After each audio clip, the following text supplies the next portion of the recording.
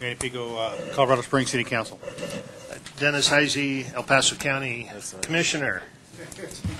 And our our PPACG table is a little light, but we're back to you. Beverly Mayeski, Financial Manager. Craig Casper, Transportation Director. And who might be behind the post? Jeff Bond, Peterson Airport Base. Okay. Do you work your way through the audience there. Travis Easton, Public Works Director of Colorado Springs. Good to see you back, Travis. Hey, buddy. Leslie Mace with CDOT. Mark Andrews with CDOT. Dave Watt with CDOT. Gonzalo with CDOT. With Poland, Carson Springs. Rick Lewis, CDOT. Brad Lewis, Colorado Springs, Mountain Transportation. Kathleen Krieger, Colorado Springs Traffic and Chief. Wendy Pettit, CDOT Region 2. Mike Snow, CDOT Transportation Development. Jennifer Urban, El Paso County. Kate Hatton, Peak Military Care Network. Wes Clark, Peak Military Care Network. Bob Baker, CAC. Walter Ernst, Transportation Guy. Very good. Thank you all for being here. Agenda approval. Any changes to the agenda? Do we have a motion to approve? So moved. Second. All in favor say aye. Aye. Opposed? Motion carries. Public comment. This would be your time for those of you in the audience. If you would like to bring something to this board's attention that is not on the agenda, now would be the appropriate time. Seeing none there, this board often takes advantage of this time frame. Anything from the members? I do, actually. Commissioner Clark. Never lose a moment here. Just one thing, and I'm assuming it's not on our agenda today, but appreciated you putting together the Waters of the U.S. Piece with regard to our comments to the EPA. One of the things that the comment period has been extended to November 14th, I believe.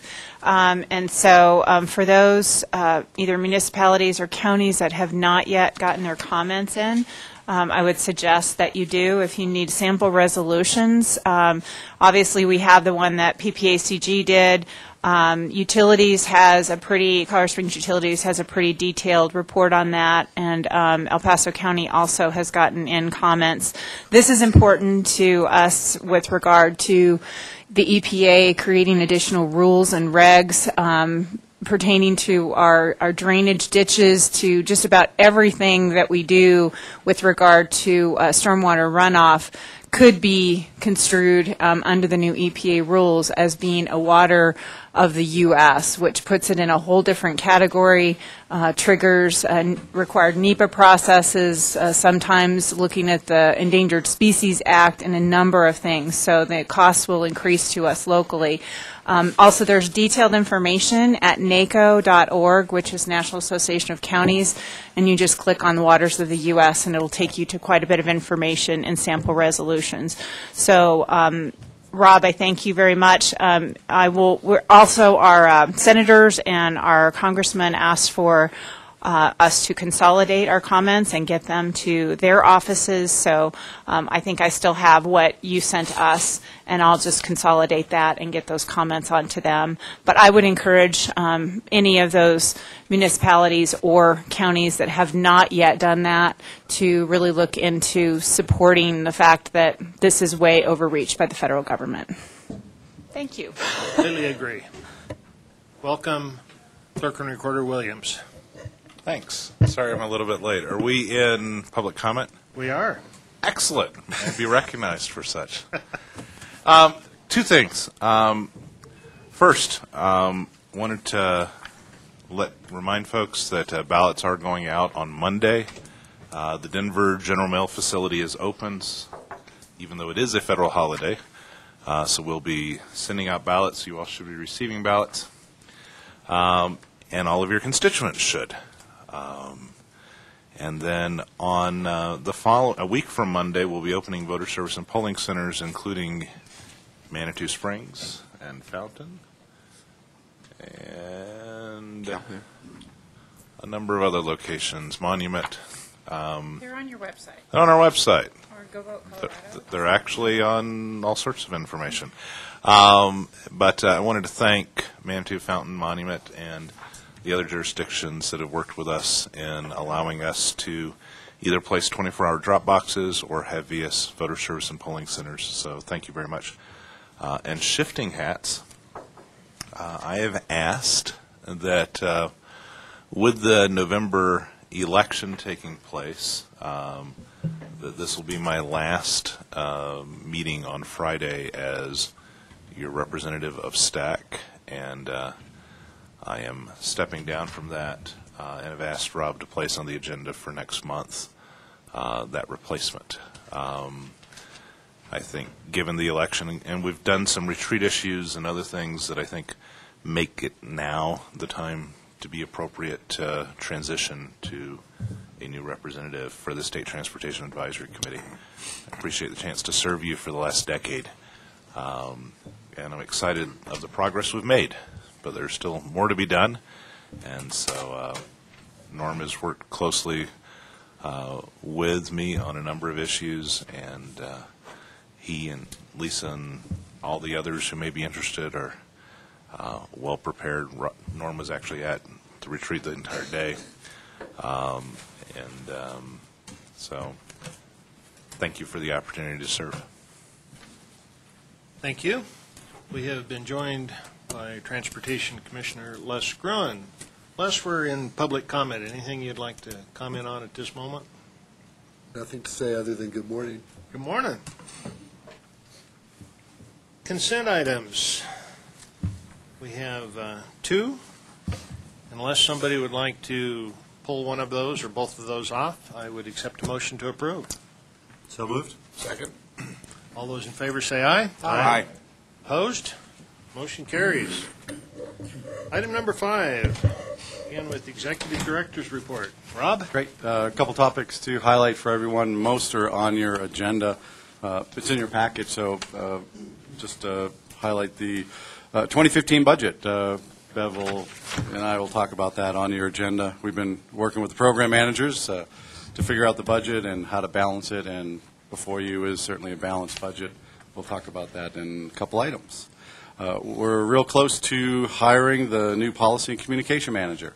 Final details are not solidified, so I'll save on announcing the name until we have ink to paper, just in case it's the wrong name. But I think we're real close. Barb and I have also met with our insurance broker to help get best deal we can for our health insurances across the board. We'll talk about that in the budget as well. But always interesting to hear what's going on in the insurance world, private exchanges, all sorts of things that are come up. I would imagine the local governments have had those discussions as well. Met with the Colorado Association of Regional Organizations, my peer group from around the state. We meet and talk about all sorts of things the Council of Governments look at. I think DOLA grant was a big topic. DOLA is getting into the business like CDOT is with congestion mitigation air quality to try to buy compressed natural gas vehicles, stations. So I think they're throwing in about $10 million on top of CDOT's $20 million for the first year. And so that's something that the whole state agencies are really getting into. So the other councils of governments are figuring out what or if they can take advantage of that. So that was a pretty good discussion with that group. Highlight something out of our area agency on aging. Guy has it listed. He's been active on the Community Living Advisory Group, the CLAG. They have a report. It's due to the governor shortly.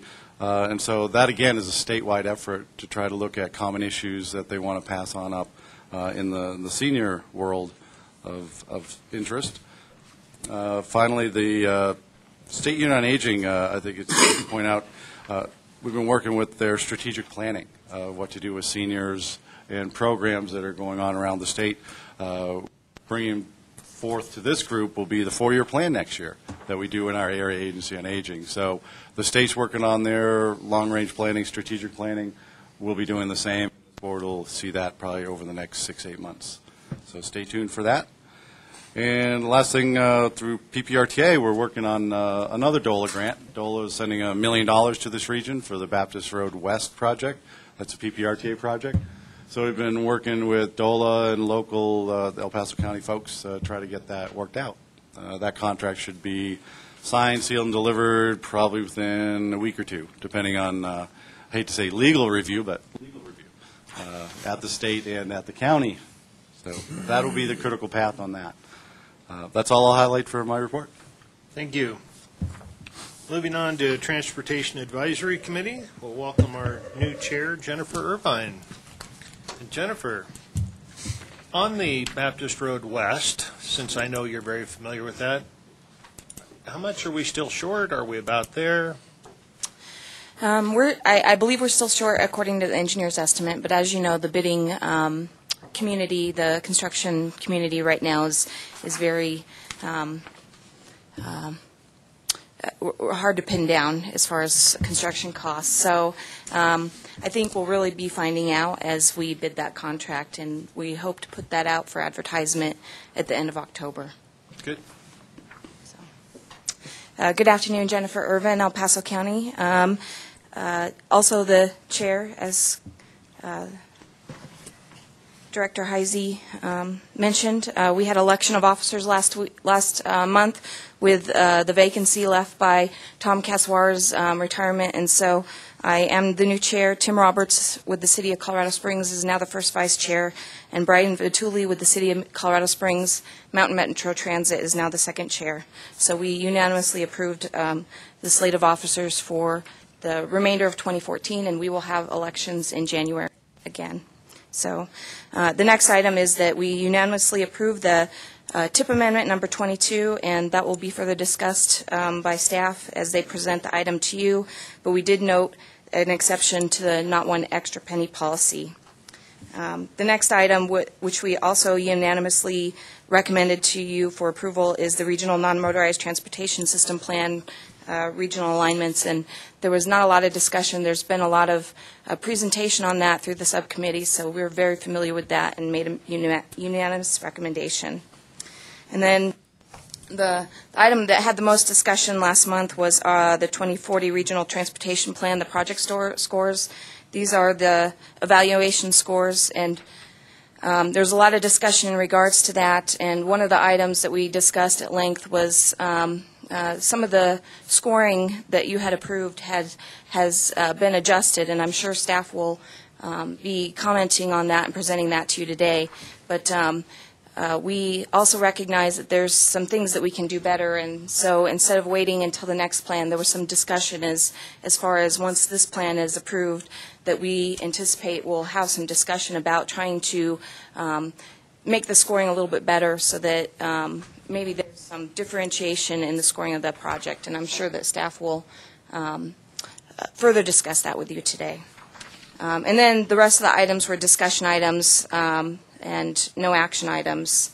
Our next meeting is Thursday, October 16th, and we are also having a work session November 5th to work on the project scoring. And if you have any questions, I'd be happy to answer those. Questions for Jennifer? Thank you, ma'am. Thank you. Bob Baker with the Community Advisory Committee. Good morning. I could almost say ditto, but I won't quite. I'll be very brief. The action items were we reviewed and do recommend to the PPACG Board TIP Amendment number 22. We reviewed and recommend to the PPACG Board the proposed regional alignments for non-motorized transportation. There was substantial discussion on both items, I think, in Jacqueline's notes of our meeting. That is quite well reflected, so I won't go into it, but we had a number of transportation people there to discuss the nuances of TIP Amendment number 22, and they did very well in clarifying that. We formed our nominating committee, and it is receiving information on potential candidates for the officer positions. Election to be held at our last meeting in 2014. The remainder of the agenda was purely informational. Thank you. We do have a question. Commissioner All right, Clark. Bob, you don't get off that easy. Well, congratulations on being chair. Just a couple of questions. No, congratulations. I wanted to ask too, and I can ask in a little more detail as we get into the non-motorized transportation system plan, because I didn't see any map of where those corridors are. I just saw very general information in our packet. From what I understand, there may have been some discussion with regard to Colorado Avenue and potentially some traffic dieting, bike lanes, those kinds of things. I know that's a big concern for the west side specifically because so many folks are traveling Colorado Avenue to Manitou Springs, and how that's going to impact mobility. I understand we want to share the road. We do have also bike trails that go along the west side.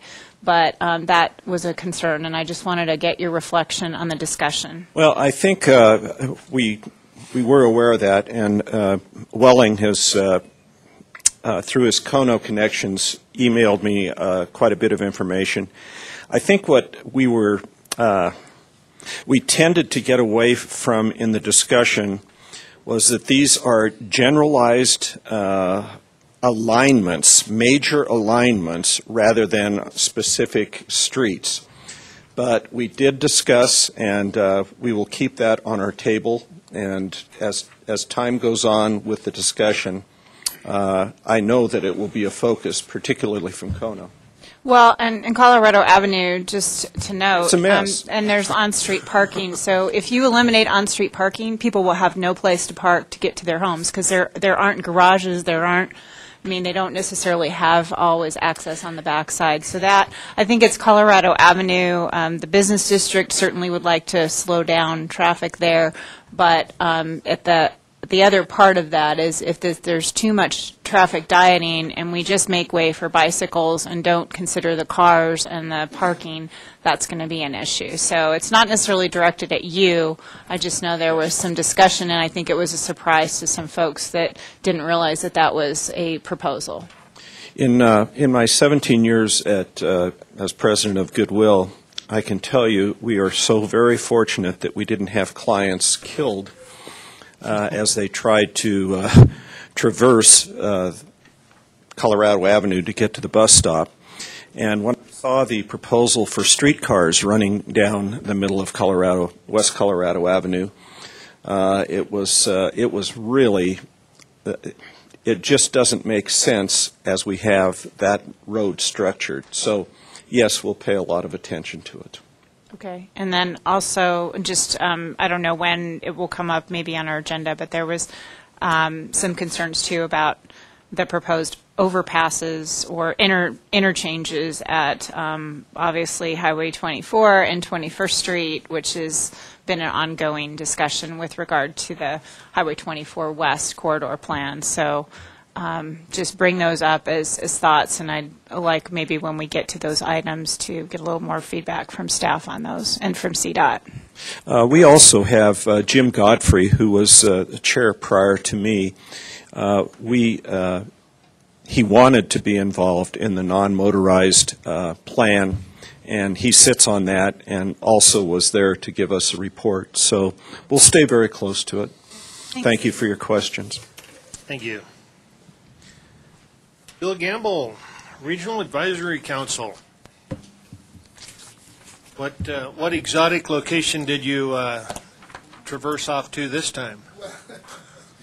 We met in Ellicott, thriving metropolis of Ellicott at the country store. Should have been there. I have been there, actually. That completes our mandatory meetings in all the counties that we serve over the summer.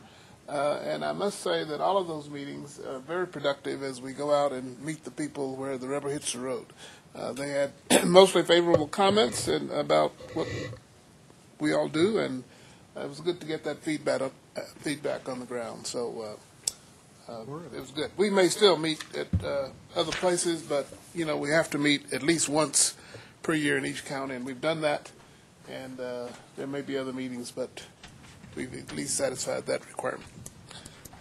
My report is going to be short. I have one item, item 6 in your package, and that concerns the Innovation and Coordination treatment of the funds that you approved for our use, and $150,000. And in your packet, you'll see the results of our technical review committee. All of those requests, we had several requests, and of those that met the criteria and could be funded, we did fund all but $63,000 of that effort. You have in your packet, you have a little sheet like this that outlines the projects that were approved. There's one that you will see that was not approved. That's the Tele-County Senior Coalition request for adult daycare center. More information was needed on that, and there was a meeting yesterday that I think will work satisfactorily to provide that. I don't have the results of that meeting yet, but I'm informed that that's going well. So, and Rob talked about the Community Living Advisory Group, and those are the most significant things on my report, unless you have some questions about some of the details there. Yes, sir. I've got a question for you, sir. Relative to the meeting that we had yesterday, I'm new to the process. I'm not sure it's going so well. I wasn't really happy with no one took responsibility for the lack of communication, in my opinion, and I'm not sure what that's supposed to look like, so I may be overstepping my boundaries. That said, I'd like to learn more about the process and try to figure out why this innovation program just totally disregarded this particular program without any communication whatsoever prior to the time that you met. So once again, I'm not familiar, but it seemed like a tremendous program / project, and there was just there was nothing there other than no. Well, in response to your comment about lack of communication, we asked for the additional meeting simply because of that misunderstanding or lack of communication that you described. We asked for that additional meeting just to get more information on the request to adjudicate it properly. And that was the first meeting to help bridge that gap. So the process is like all the other processes. Of course, with this particular money, we had this group approve what we were going to do in terms of the amount. RFPs were requested and they were submitted. We have a group that reviewed them, and the group that reviewed them, the technical review group that reviewed those requests, did not consider they had enough information to approve at that point, at our meeting in Ellicott, at that point, the request. So we asked for, and your comment about lack of communication was brought out at that meeting, so we asked for the additional meeting to bridge that gap. So we can, I'm sorry you weren't satisfied with the meeting yesterday. I was not part of it. I was not there, but we've got to continue to work that. I appreciate the effort. Don't get me wrong. We all appreciate the effort. The outcome I wasn't so thrilled with, but that's okay. That's okay. I'm glad we're doing that. The process is the one that just surprised me, because if, in fact, there wasn't enough information prior to the meeting in Ellicott, why wasn't anything said at all? Well, I guess that's just not the way you work. I can't address that other than the fact we did recognize that, and that's why we asked for the additional meeting. Well, appreciate it. To, obviate that circumstance. And, it's, life happens. Sometimes you don't ask the question when you should ask. And maybe we didn't, but we did ask for, we didn't discount it totally. Understand. But please understand this. Yeah. Keller County needs an adult care program like the one that was presented. Mm-hmm. So let's do everything we can to try to figure out how to way to make that happen. Absolutely. As it was presented, it's a great program. Adult daycare is pretty good, especially if they have golf. So anyway, It's a respite program, not for the care, not for the senior itself, for the Yeah, providing a break Respite for the provider. caregiver. I've been trying to get my wife to send me to daycare, but but your point is well taken, sir. We will definitely make sure we ask the questions, and hopefully yesterday's meeting, I mean, everybody may not have been pleased, but at least we tried to make sure we understood the totality of what was being asked. Well, I think we'll all agree that there'll be a time we will be taking care of our parents. Oh, yeah. And at that time, it'll be great if we can get some respite from them, because Absolutely. that's a difficult situation at best. Sure. Thank you. Thank you, sir. Thank you, Bill. Mobility Coordinating Committee. I saw Gail Nels. There she is. Good morning. So Gail Nels, representing the Mobility Coordinating Committee. We had a very uneventful meeting last month. We discussed the state coordinated transit. We were at that meeting, and we discussed, our group discussed what we had attended in the meetings and how it might be relevant to this community. In particular, we discussed the asset transit management plan that CDOT is implementing and how that relates to our district, because as you know, these resources, the buses are very expensive. And I think of particular note to people around the table here, the State Association recognized Dennis Crosser, a member of our community here in Fountain, as the Administrator of the Year. So I think we've had some recognition of Dennis here locally as well. We also talked about funding and timelines and what that meant. We're talking about the city funding and the bus replacement with the PPACG. There was some discussion about the Department of Local Affairs and like a mini grant for the mobility management we discussed. And also there was a discussion about the Community Transit Coalition and the rolling office hours, which I believe were a success and were held recently. So any questions about what we've been up to? Questions for Ms. Nels? Thank you. You're getting off easy.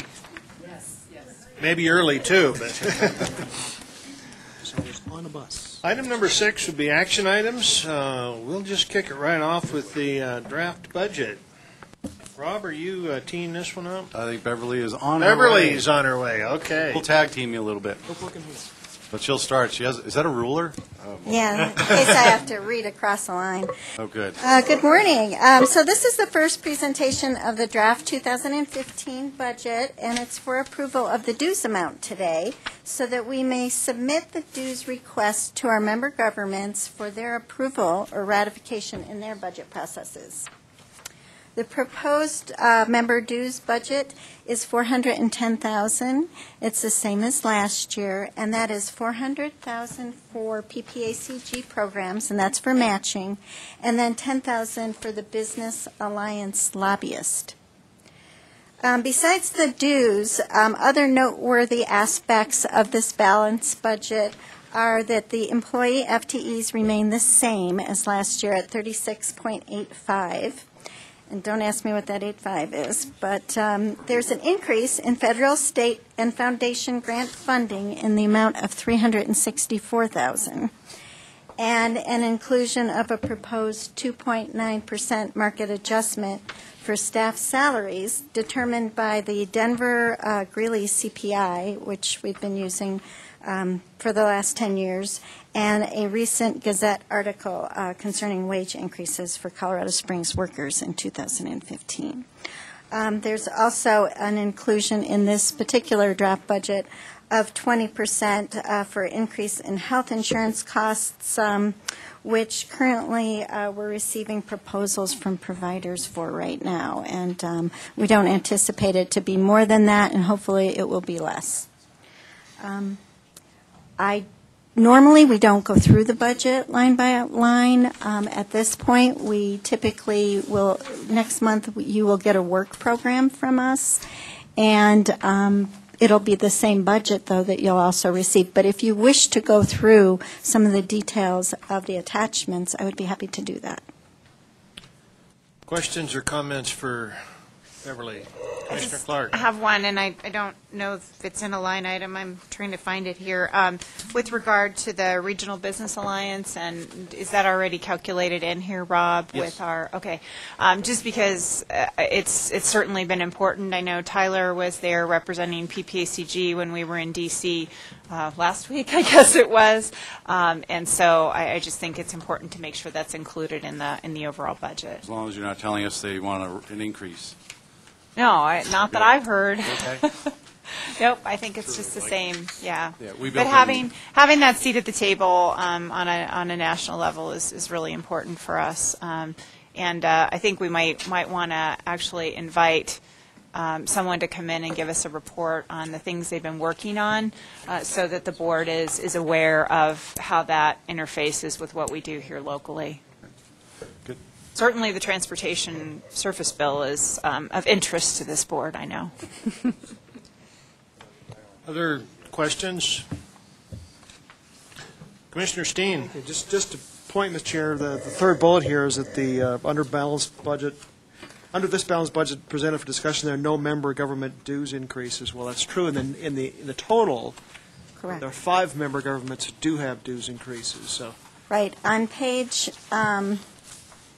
3 of the draft budget details, there's a chart, and it compares last year's dues for the member governments, each one separately, compared to this year's. And it's based on the assessed valuation of the property in their locale. And so if the assessed valuation goes up in one location compared to another one, it would increase their dues. And you can see that on that chart. So the 410 remained the same, but every year this chart with its assessed valuation changes. I would say there'd be no total member government. You're correct. Be Thank accurate, you. More accurate. Thank you. Not to be too fine a point on it, but. Thank you. Councilmember Pico. Just a minor question. I noticed that the share of assessed valuation shifted slightly between us. So just to so I can understand what was the basis for changing the assessed valuation assessments. We go online and get each year's new assessed valuation. So the latest one that is available is the 2013. And this is the way it's done every year. And sometimes a member will go up, specific members' dues will go up, and sometimes it'll go down. And like I said, it's just based on their assessed valuation as compared to the total assessed valuation. Okay, that wasn't quite my question. Why the difference in percentage of the share? In other words, for one year, you've got 88.9, and the next year you have 89.0. Granting that's a small change, but I'm just curious as to why the shift in the share, not the number. Clerk and Recorder Williams. If I might. This number has changed. The percentage is changed based on what the percentage is. And so looking at the simpler county ones, because there's only 3 of them, Park County's assessed valuation dropped from $444 million down to $394 million, and so their proportionate share of the total valuation dropped. So you add up all the valuations, divide it by percentages, allocate it by percentages, and so Park County's dues go down slightly because they now only represent 5.4%. So the percentage is just the share of the total. The pie's gotten bigger. Okay. Right. And Yeah. your share of the pie has also gotten bigger. Okay, so it's shifting based, all right, Yes. got it. So it's just You're- based on you're a growth valuations. government. Yeah, we're Got not it. saying the valuation of Colorado Springs went down any percent, but the number Well, I was probably just, did. I was just wondering why the percentage is shifted, and So- I got it. Got it. Thank you. Sure. Other questions?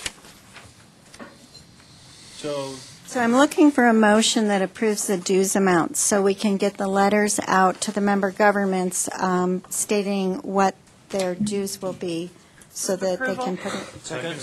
Can I make that motion since our dues went down? Yeah. So moved. Welcome, Mark. I think it's been, we have several motions to approve on the floor. Trustee, Mayor Pro Tem Tyler Stevens, senior member of the board, whatever you are here. Hey, you. Just in the similar conversation, I think at our previous board meeting, we also had the conversation about initiating our 2016 dues structure early, January or so, to have that conversation. And I think that conversation is really not about the percentages that are driven in here so much as the 410 and 205, should those bottom line numbers increase, and then they filter out as to how that happens, and what does this board feel is a necessary level to achieve as much as we possibly can, and we can still feel that it's satisfactory and justifiable. You want that as part of the motion? No, I was just making the comments. Yeah, just Commissioner Steen? Yeah, our Keller counties, we go final on our balanced budget tomorrow. Correct. So nice to get this figure about the 1st of August if possible. Okay, next year in January or February, we're going to come back with an item to discuss the dues, but total, the 410. The thing is that another thing to keep in mind is that we do not get the assessed valuations early enough possibly to do it in August. I mean, maybe September. I mean, we get them pretty much right before we do this. I would suggest it's not that important, because if we put that 410 up against this year's assessed valuation, get a general idea as to the direction, and knowing that it will change, and at least for budgetary purposes, I think people can plan that there will be a change. Okay, that sounds great. In this way. Since the dues haven't changed, I mean, I get a lot of calls from the member government staffs, and they'll say, you know, what do you think the dues will look like this year? And I'll say, well, probably the total won't change. And then they put that in their budgets. Any other discussion on the motion? All those in favor say aye. Aye. Aye. Opposed? Motion carries. Thank you. Thank you, Beverly. Councilmember Knight, welcome. Thank you. 6B, proposed extension of PPACG contract for administrative services with the PPRTA. This appears to be a Rick Sonnenberg item. Yes. I think we've seen this before. Yes, about every 4 years. Good morning. My name is Rick Sonnenberg. I'm the Pikes Peak RTA Program and Contracts Manager here at PPACG. PPACG has been providing contracted administrative services to the Pikes Peak RTA since the PPRTA's inception in January of 2005. PPACG staff has been providing services in the areas of administrative support to the board and the CAC, the Citizen Advisory Committee, also budget preparation, financial administration and reporting, contract administration, website management, construction field confirmation, public outreach duties such as the PPRTA annual report to the citizens, and coordination with the PPRTA external attorney and independent auditor. All 9 audits, PPRTA audits, have been clean audits. The PPACG staff has provided independent oversight for the PPRTA member governments, as they have spent in excess of $610 million over the 9 3/4 years of the PPRTA, including $313 million for capital projects, $225 million for maintenance projects, and $72 million for Metro Transit service. The PPACG staff believes it has been providing a quality service to the PPRTA. On behalf of the members of the PPACG staff who comprise the 3.0 FTEs within the contract, I would request PPACG board approval to extend this admin services contract for another 4 years beginning January 1, 2015. Discussion. This is an item that would go to the PPRTA board, I believe, this afternoon. So both bodies have to agree, but we should let them know if we're willing or not before they tell us they'd like to be part of it. I would just say this has been one of the great partnerships. When the voters were told that administrative costs would be capped at 1%, We have not come anywhere near that on a whole over the time period. PPACG has provided that administrative service for much less than what the voters approved, and I think that's a wonderful thing when government can actually come in below the authorized amounts. Thank you. Do we have a motion to approve? So moved. Second. Further discussion? All those in favor say aye. Aye. Opposed? Motion carries. Thank you very much. Thank you, Rick. 6C, I-25 Cimarron status report and project update. This is an information item. Yeah, and I'm actually just going to turn it over to Karen, I believe, and is a PowerPoint. I can't Have a see. PowerPoint? Or is there? No. Okay. Not that I know of. Uh-oh. Not ready for the PowerPoint. I haven't seen that one. Yeah. It was on, sorry. This is mainly just for information only, as we might be coming back next month, and so we wanted to prepare you for the Cimarron status. Right now, with all the bids that have come in recently, I-25 Fillmore, Old Ranch Road, and down in Pueblo, the ILEX design build project. That was an $80 million project that when it design build, somewhat similar to ILEX, Cimarron, in terms of size. The teams, there's two overlapping design build teams on ILEX and on Cimarron.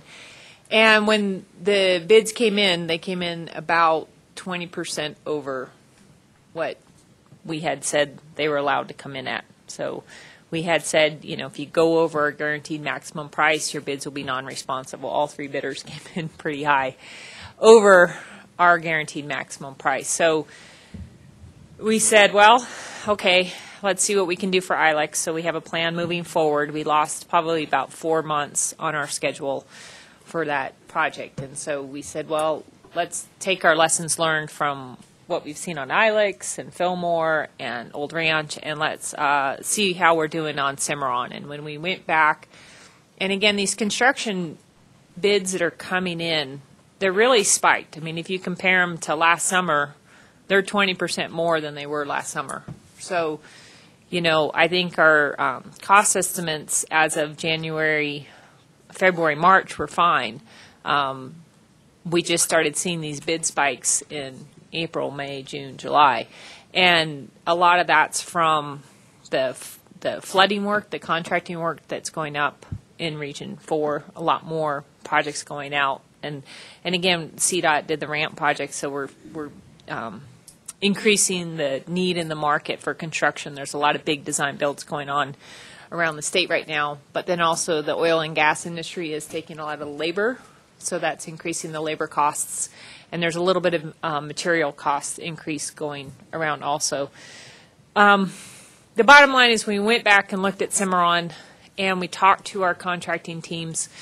We did update our estimate, and we're about 20%, needing about 20% more funds on that project. And some of the contracting teams said, yeah, if you keep the guaranteed maximum price you have and you expect us to meet it, we're just not even going to submit anything. We're going to stop now because we know we can't meet it. So it costs them probably close to $1 million in order to prepare the proposals for these design build efforts. And so, in order for them to make it worth it, they got to make sure that it's something they can achieve. So when we update our estimate, I just wanted to let you know that's where we're at. The benefit to adding money now is that we would only lose 2 months in our schedule. And actually, when we talked to the contracting teams, they said that would be okay with us right now. That would work well.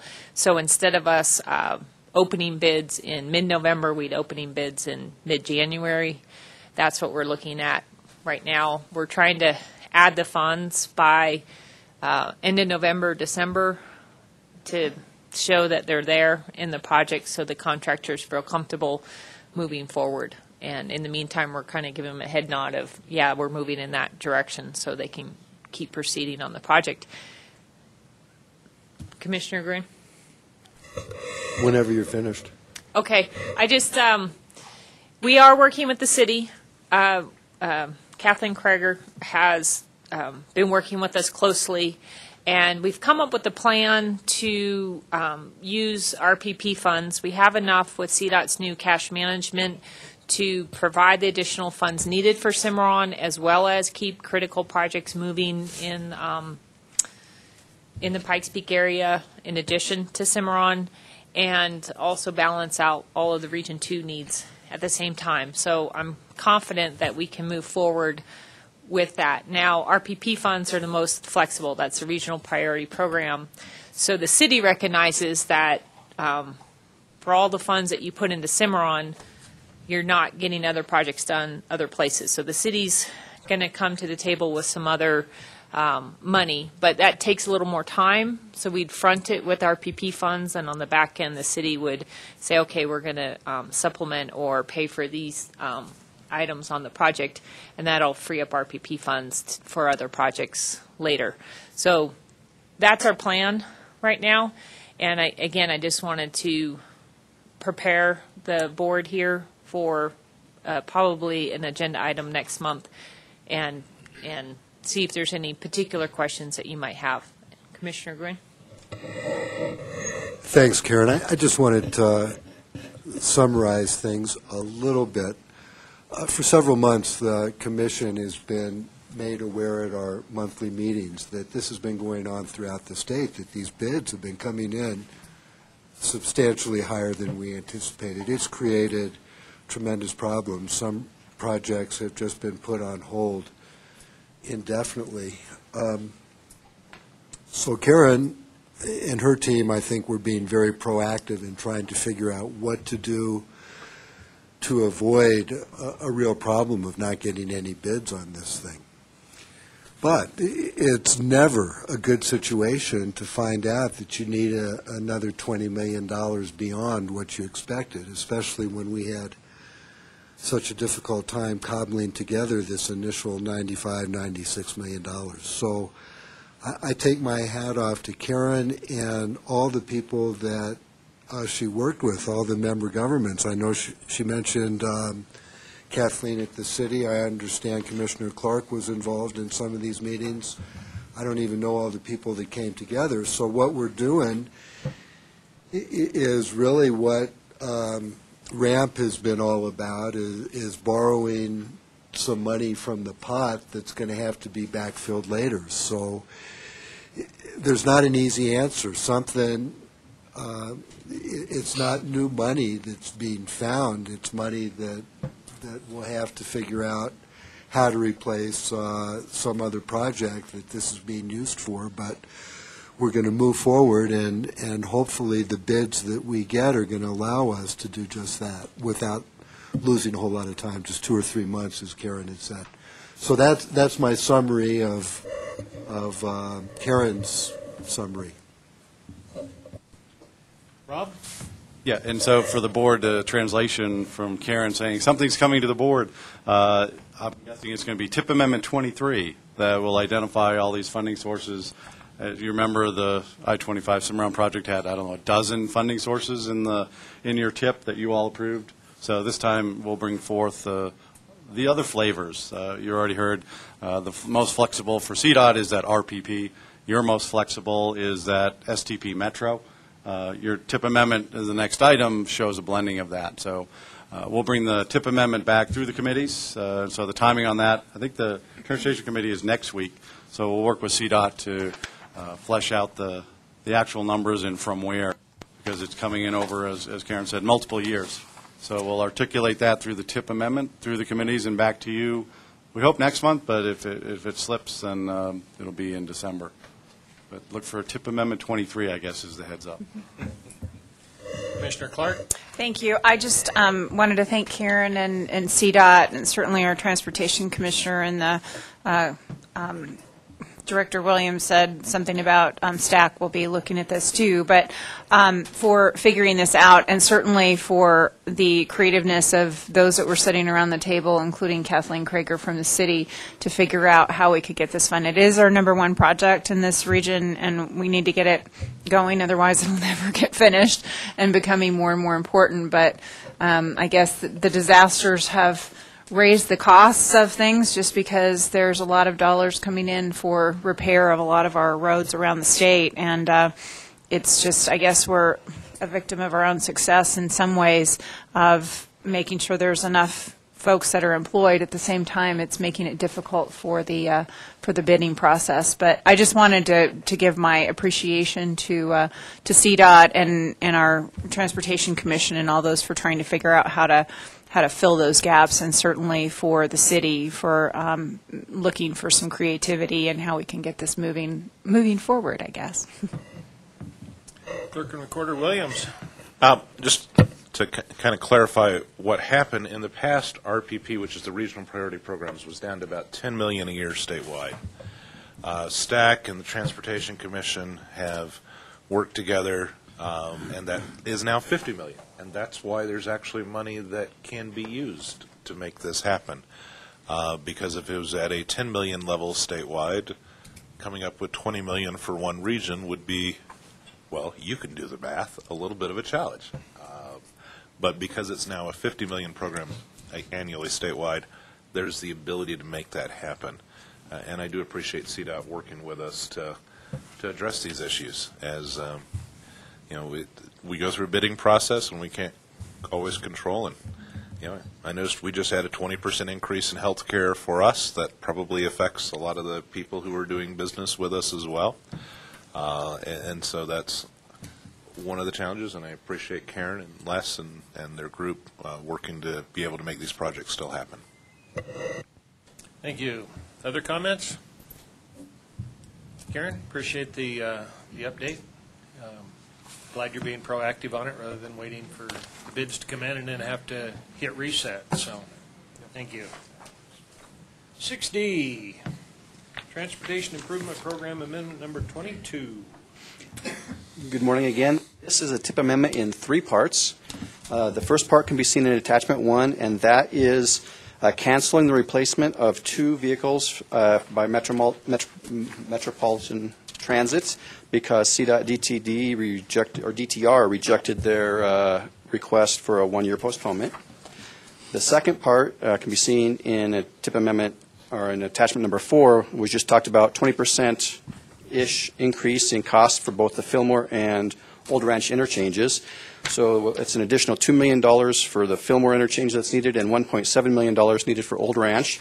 We worked with CDOT Region 2, and we're going halvesies between RPEP and our Metro dollars. So we had some Metro pool funds that hadn't been spent and split the cost with Region 2 on getting those projects done. And the third part is zeroing out $72 million worth of pool funds that were designated as reasonable for this area as part of the TIP. And that can be seen in Attachments 2 and 3. Are there any questions on? Questions for staff? Clerk and Recorder Williams. With this approval, when, Karen, will these 2 projects begin?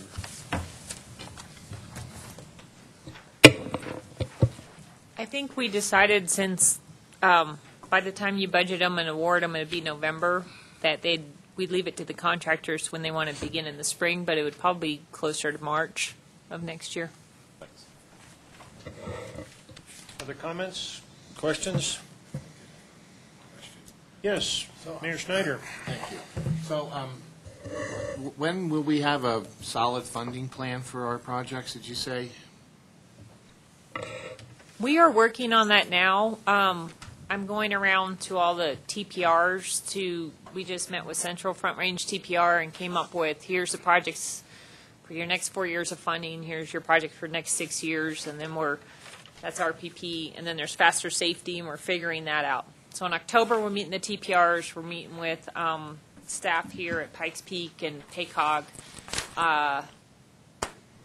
We'll be working on finalizing that plan in November, December, and then we're going to do a joint meeting with all the TPRs and MPOs in January. So I would say January is the date that we'll have a good draft, and then we'll be going through the process to approve that STIP update after January. Thank you. Other questions? Do we have a motion to approve TIP Amendment 22? So moved. Second. All those in favor say aye. Aye. Opposed? Motion carries. 6E, Regional Non-Motorized Transportation System Plan, Regional Alignments. Welcome. Hi, everybody. Good morning. I'm Emily Lindsay with Pikes Peak Area Council of Governments, and I am here to talk about the non-motorized plan. Let me get this Google Earth site up. All right. So I've been here a couple times in the last few months to talk about the non-motorized plan and where we're at, just status updates and general process. So hopefully you all kind of remember the basic idea, but the non-motorized plan is part of the overall RTP. So it's one of those sub-plans, kind of like the transit plan. And it's a collaboration between the Pikes Peak Area Council of Governments, the City of Colorado Springs, El Paso County, and the City of Woodland Park. So as a product of this plan, those three partners will also get sub-plans. So that's an important thing to remember kind of as we get towards the end of this presentation, is that it's not just the regional plan that we're developing, but there's also three sub-products that will also be coming out of this process. So this summer I shared with you the progress and the development of all of these corridors.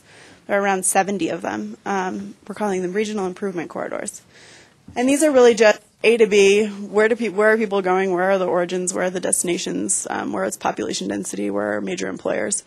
And we've developed a report with information and data about each one of these corridors that will be included in the plan.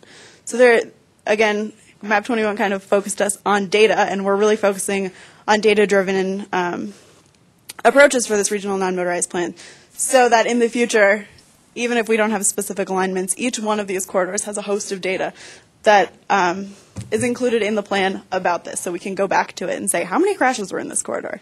Or how many major employers are along this corridor? So it's going to be an asset moving forward, even once the plan is adopted, because there's so much data attached to each one of these elements of this plan. And since then, we met with our stakeholder and technical task force, along with our TAC and CAC here at PPACG. And for the city-specific elements, we've also been to ATAC and to CTAB to talk to them about how this relates to their subplan and where that might be moving. And they identified, a little hard to see, but 10 improvement corridors that were pretty top priority for looking at improvements. And they said, this is where we want to focus our efforts moving forward. And that's not saying that the rest of these corridors won't be included in the plan. They certainly will be. Just that with limited resources and time, we're going to focus some efforts in getting details, even more than the data that we already collected, about these 10 specific corridors.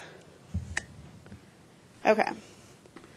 And now here we are today. And we've worked with all of those stakeholder groups that I mentioned, the Stakeholder Technical Task Force, the TAC, the CAC, and for the city portions, the ATAC and their CTAB. So we've worked with a lot of different stakeholder groups to get to where we are right now. And these are really regional alignments, regional routes. Where should we focus even more of our efforts as we... Could you, so everybody understands what the acronyms mean? Yes, the Colorado Springs Active Transportation Advisory Committee and their Transportation Advisory Board. So those are the groups that the city-specific areas talked about. We talked about these alignments with. Let's see, where was I? Okay, so once we have alignments, we're able to kind of finalize that draft regional non-motorized plan so we can get the whole package of data out, and these will allow us to focus our efforts in identifying the kinds of improvements that might be applicable. We're not outlining this is project A, B, C, D. This is just saying right now this route is, I don't know, an off-road trail, and we like that, so how can we improve that? Or are there trouble at any point along this trail crossing major roads, or what can we do to make it easier for people to travel along these routes? And those details will really come out as a product in the draft regional non-motorized plan, but we kind of needed a little bit more clarification before we got there on where to focus the limited time and resources that we have left in the planning process. And again, not to say that all of these things won't be included in the plan, they certainly will be, but we're just hoping to get a little bit more detail for this last part of the plan. And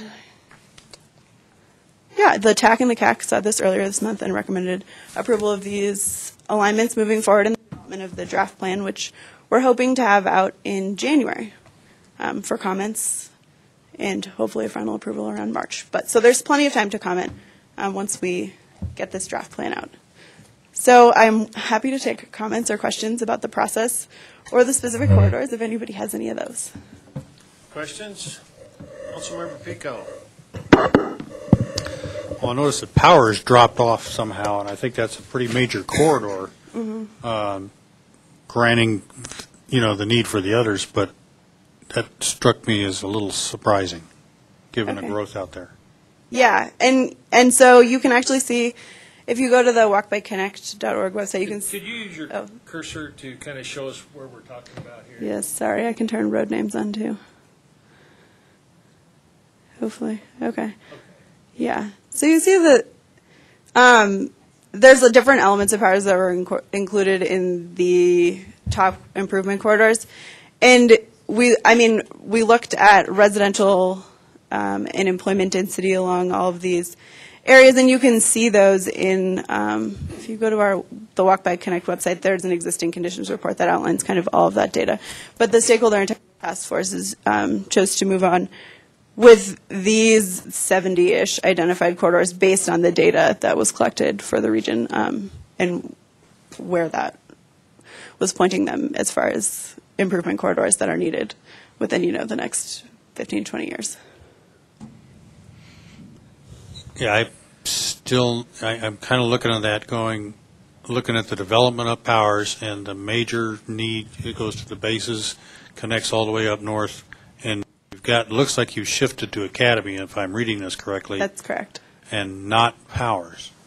Yeah, actually, based on the pure data, Academy was suggested as that main corridor that kind of moved from this side of the region up to this side of the region, based on crash data that we have, or employment density, or residential density, or current mode usage. So there's a lot of data that went into identifying those corridors, which suggested Academy over Powers.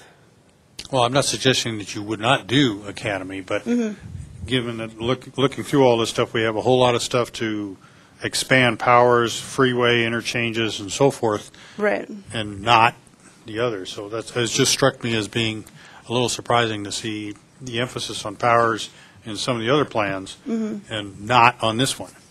Yeah, and I think that maybe it's another factor is the existing non-motorized infrastructure and connections available to that. Right now, you would have to put a lot into connecting, even just to get to Powers, aside from including infrastructure along Powers. So the investment would just be, so much higher than. There's a lot of potential connections or opportunities closer to Academy and closer to the denser areas, and you can kind of see that in those top alignments. They are closer to. Oh, sorry. I can also defer to Kathleen, but yes. Kathleen Krieger. Thank you. I just wanted to answer Councilman Pico's question from the city perspective.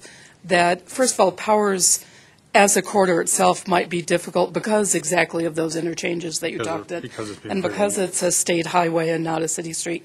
But the city does recognize the need for a bike route in that area, especially connecting Peterson Air Force Base. And actually, at the moment, we're looking at the potential of putting bike lanes on Peterson Road itself from Peterson Air Force Base all the way up to where Peterson currently stops at Dublin. And we feel that that's a really important north-south connection for that area to have a consistent bike path all the way through there. And the city is separate from this study. The city is looking at that opportunity of trying to take advantage of that opportunity as soon as possible. Well, that makes sense. I wouldn't want to be biking down Powers either. But I'm not sure I like to drive Powers most days, but yeah. Flying low, maybe. But yeah. Okay, thanks. I appreciate it. That makes sense. We might also have some opportunities along Tut in the future as well, and Rio Vista as parallel facilities to Powers for non-motorized. as well as the green belt that kind of go parallel. Okay, that makes sense. Oh, and thank you for the light, by the way. You're welcome. Councilmember Gabler. Kathleen, you might want to stay up for this, too. She's not listening. She's ignoring You mentioned in your report that you spoke to both CTAB and HAC. I'm not going to de-acronym them again. Okay, yeah. Did they have any worthwhile feedback from your meeting? So they actually helped us not just develop which corridors we're going to move forward, those 10 improvement corridors, but they also helped identify the alignments. So between all of our different stakeholder committees, everybody was really helpful, and especially in the city, they took the time to have 2 after-hours workshops that went a really long time. And there was a lot of thought and time put into those alignments. So, yeah, absolutely, they were a big help. So they were supportive also of your yeah, absolutely. direction? Okay. Yes. Do you have anything else that you could add from CTAB? No, I wanted to make sure you didn't need anything, Councilwoman Gabler. Thanks. Commissioner Steen. I'm curious to know, once we designate a route as a cyclist route, what does it imply? I mean, we're talking about road width, road surface, presence of other obstacles, road guards, painting, striping, signaling. So that's a great question. I think there's a lot of confusion kind of, is it project specific? Is it planning specific? Yeah. What are we really trying to do here? And right now we're just high level regional plan. This is what we want to connect A to B. Probably along this route. This is where the people would like to travel and be able to access. We're not at this point defining specific, I mean, right now it's not specific improvements. This is going to be from mile 1 to mile 3 is going to be an off-system trail. That kind of level of detail might be included in those sub-plans that I was talking about. But right now we're really trying to match, if you remember, we did competency level mapping of the entire system, trying to map what the appropriate infrastructure options would be. And that obviously is really left up to the entity depending on what kind of projects they're ready to implement, how much funding they have, and, really like on the ground issues. So, are there standards for what a bike trail looks like in terms of width, in terms of surface competency? I mean, lots of factors involved. Yeah, absolutely, and that's another great question. So we have, when the draft plan gets released, you'll see we did regional design standard guidelines, and those are tied to those competency levels, which is a really cool tool, not being done anywhere else. So it's really awesome that we have this moving forward. And it outlines those different standards. What does this look like? What does a separated cycle track look like? And there are a host of different options. It's a pretty huge document, so it's an exciting toolkit for us to provide to local entities and to the region as a whole. My point, I guess, is we designate something, there's some implications that follow. I mean, at this point, it's not project specific, so it's still at the general planning level. But as things move forward in the local planning efforts, that is where they kind of designate the project-specific improvements. As kind of a follow-up to Commissioner Steen, though, somewhere in the future, this will be referred back to as somebody gets more specific with their plans. They'll say, but you approved this, so obviously it must be a go. Exactly. Right, and obviously it depends on funding availability and the whole host of on-the-ground options. And this is kind of just a guide to those local entities of this was identified as a regional improvement priority, and this is maybe where we should focus. People want to move from this destination to this destination along this route or alignment. So yeah. I guess my point was just that this plan means something and this vote means something, even though we're not approving the whole plan. Right. I would Mayor like to Pro hope Tem. so. I think the 30,000-foot level that I take away is that, particularly looking at the west side there, is that this is a great document, great identification tool for that as a priority and trying to make those interconnectivity modes much better and coordinated so that you don't have disconnected paths or trails Get there from here. that. Absolutely. Plus, you don't have an emphasis on powers when really there's an emphasis somewhere else. That the City of Colorado Springs isn't expending the priority resources on powers that is not as high a priority as Academy or something like that. So that there's a prioritization for these utilizations and these connectivity throughout the region, and that there's emphasis on particular corridors to get success in connectivity rather than just piecemeal, hey, we've got a great successful trail, but it doesn't connect with anything else. Yeah, you got it. Absolutely. And I like that you brought up that regional perspective. This really is about connecting the region as a whole from the non-motorized system and reducing those misconnections and those mislinks that we currently have in the system. Commissioner Clark. Thank you. I have a couple of process questions that I think relate to the previous questions. First of all, who's on the stakeholder task force, and does that just include those who are interested in biking or not biking? It's not bikers necessarily, but cyclists. And then how broad is the corridors that you're looking at in terms of and I'll use, just because I'm more familiar with it, the west side as we talk about Colorado Avenue versus the Midland Trail, which was designed for multi-use. And then, so now are we going to be encouraging people to get onto streets where there's a lot of traffic rather and narrowing down those lanes and potentially affecting parking and other safety issues? How does this all work in terms of the draft plan? Is this just a general, we're kind of identifying areas? And then as it relates to where the pencil meets the paper at the very end, is it PPACG or the entity, like the City of Colorado Springs in this particular case, that would decide where those bike lanes go, whether there's sharrows, whether there's, there's a lot of controversy that comes along when you start determining where those areas are. And I just want to make sure that I understand, and we need a lot of different ways to get there, and we want to encourage cycling versus just taking your car. On the other hand, I don't want the cars to get left out of the discussion because mobility affects a lot of things, including our air quality and a number of other things. So how does all of that fit together? Okay, that's a lot of questions. I know, but hopefully I can do this. But I had to get them all. I had to get them all out at once. So, all right. Okay, so I guess I'll start with, this is a good lens, the latter part of your question, which is the entities are the ones that actually apply for the projects and decide this is where this trail is, or facility is going to go. That's not a PPACG decision. That's up to the local entity, obviously, where to implement the projects. And then specifically, you mentioned Colorado Ave. And actually, when our stakeholders were looking at this and they were looking at that Manitou Springs to downtown Colorado Springs corridor that's a half-mile wide, they're thinking, where about do we want to focus our efforts and what alignment are we going to focus? And they actually chose working with city staff as well, obviously, the Midland Trail as that connection. So you can see that they were taking into account, what is happening on Colorado Ave. We don't want to kind of interfere with that. What's the safest? What's the most efficient? What's the most effective route?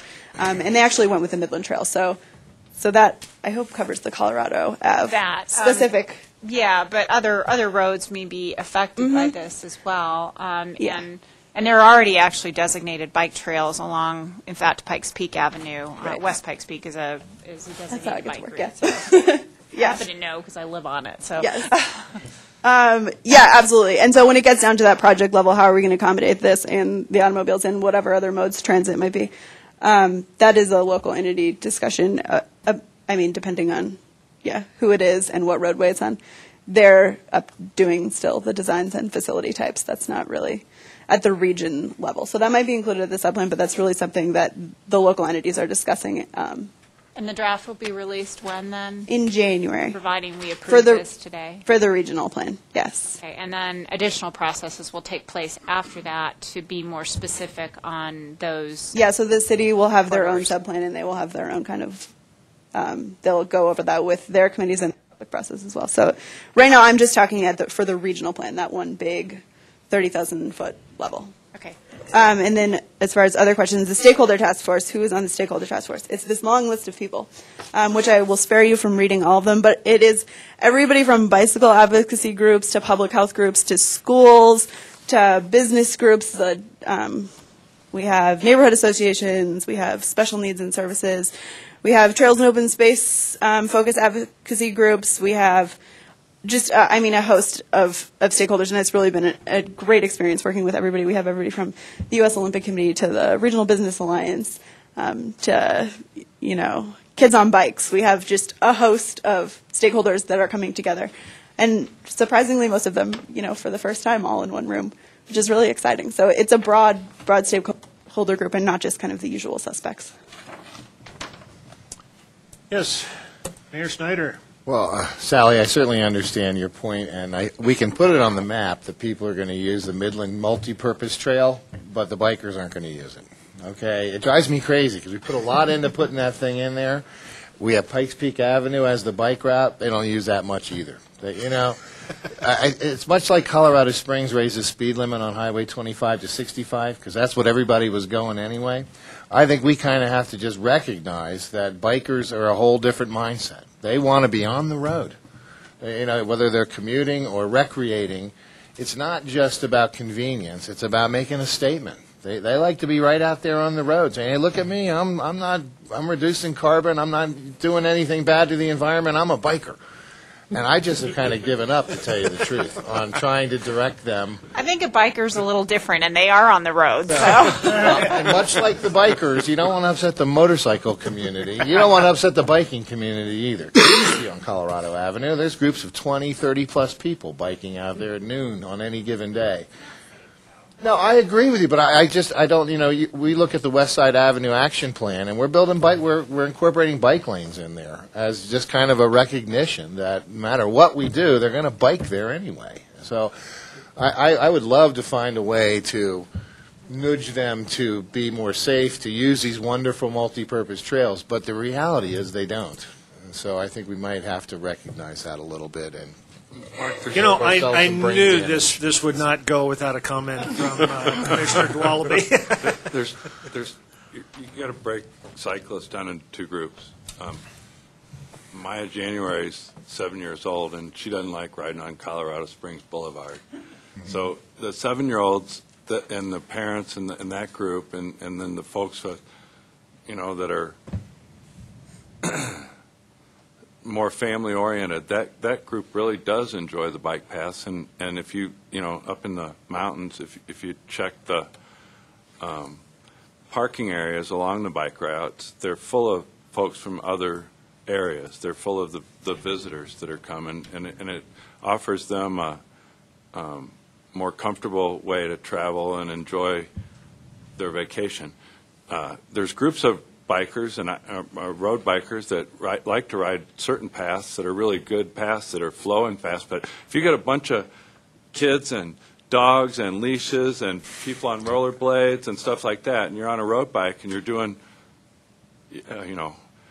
Mark Cavendish hits 50 miles an hour in a flat sprint, so some people can go really fast on those bikes, and then you're trying to do that. Those actually blend better with cars. So it all depends on the biker. Cyclist. Yes, Commissioner Steen. Just to clarify, this plan is not about recreational cycling.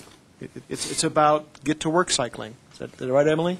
So the routes, utility cycling, cycling with a purpose, not cycling for recreation's a purpose. Don't.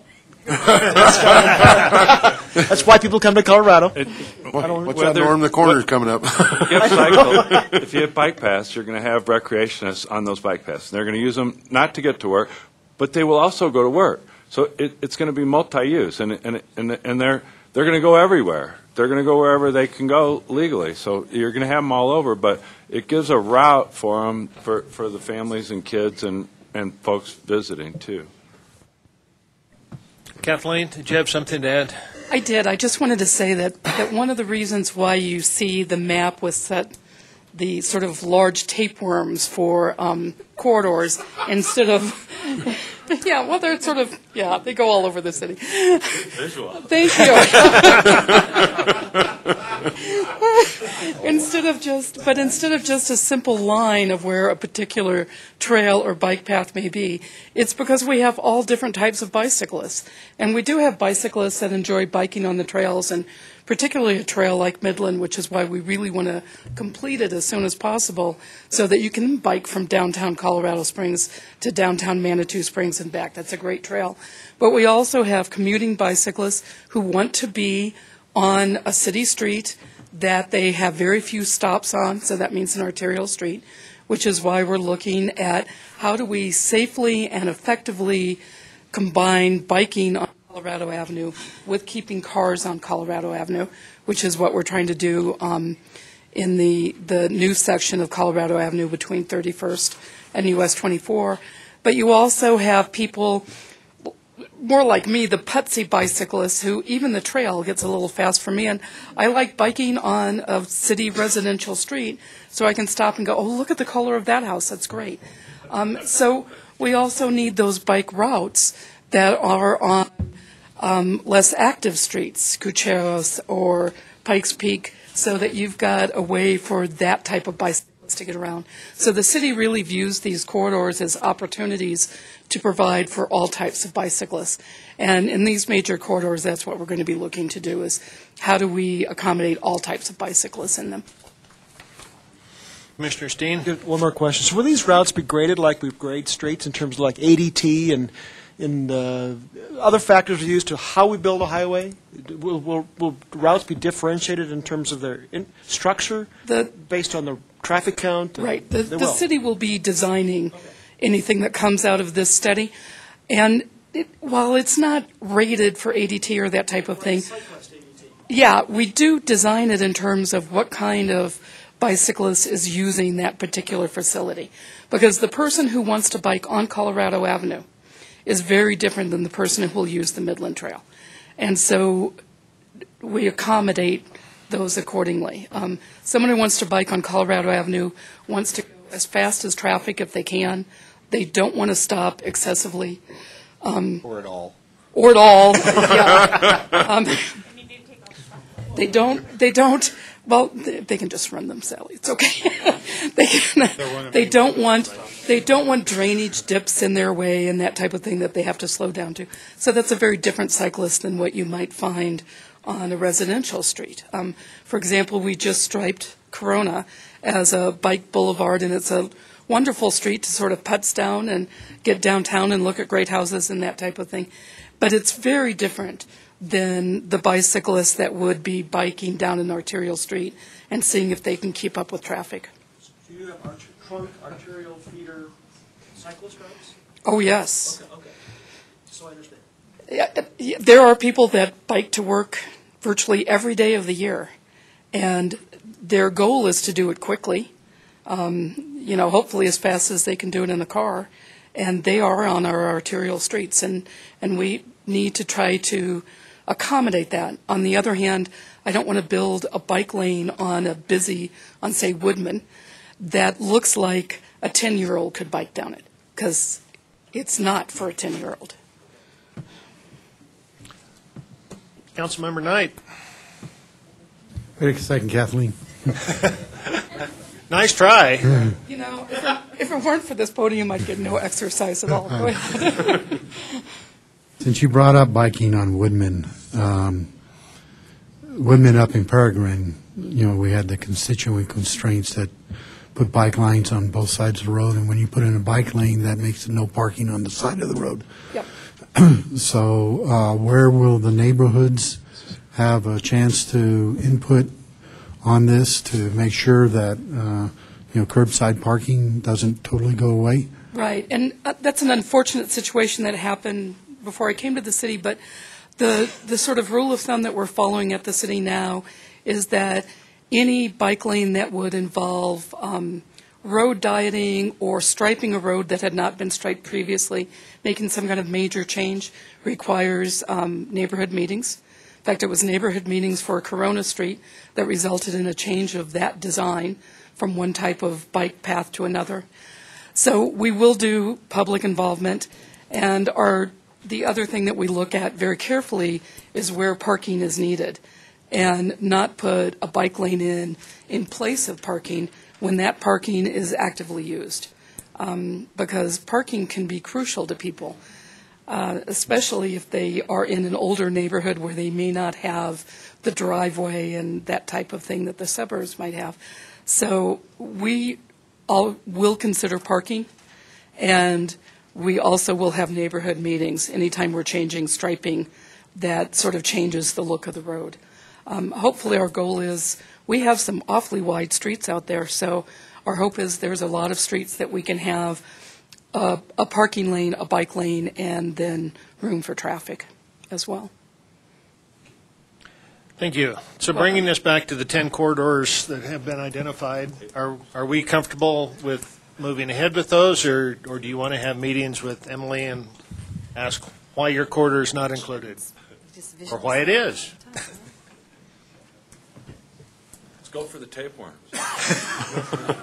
Do we have a motion to approve? So moved. Second. Further discussion? All those in favor say aye. Aye. Opposed? Motion carries. Thank you. Good discussion. 6F, 2040 Moving Forward Update. Good morning again. Greg, welcome. What we're looking for here is approval of the scores for use in developing our fiscally constrained, actually more than one fiscally constrained portfolio, so we can do a comparison. These scores have been well received by both advisory committees. TAC unanimously recommended them.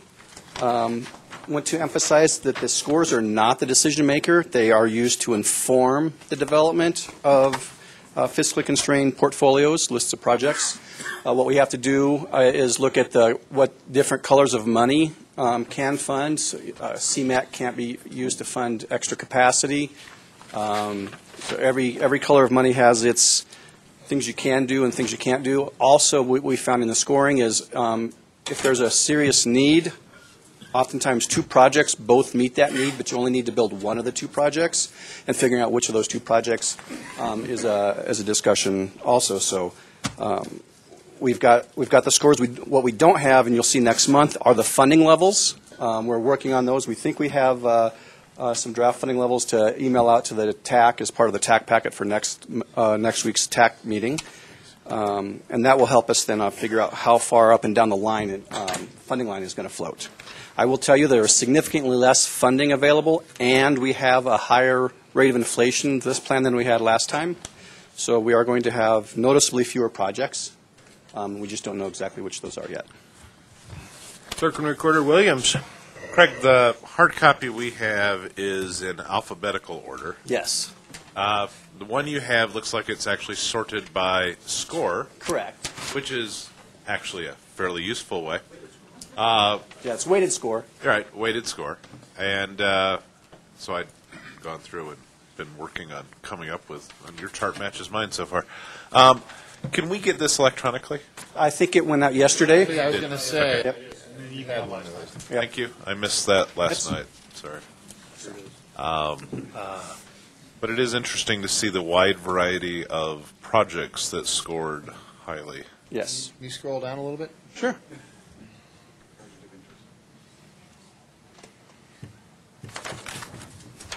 There's, 384 of them?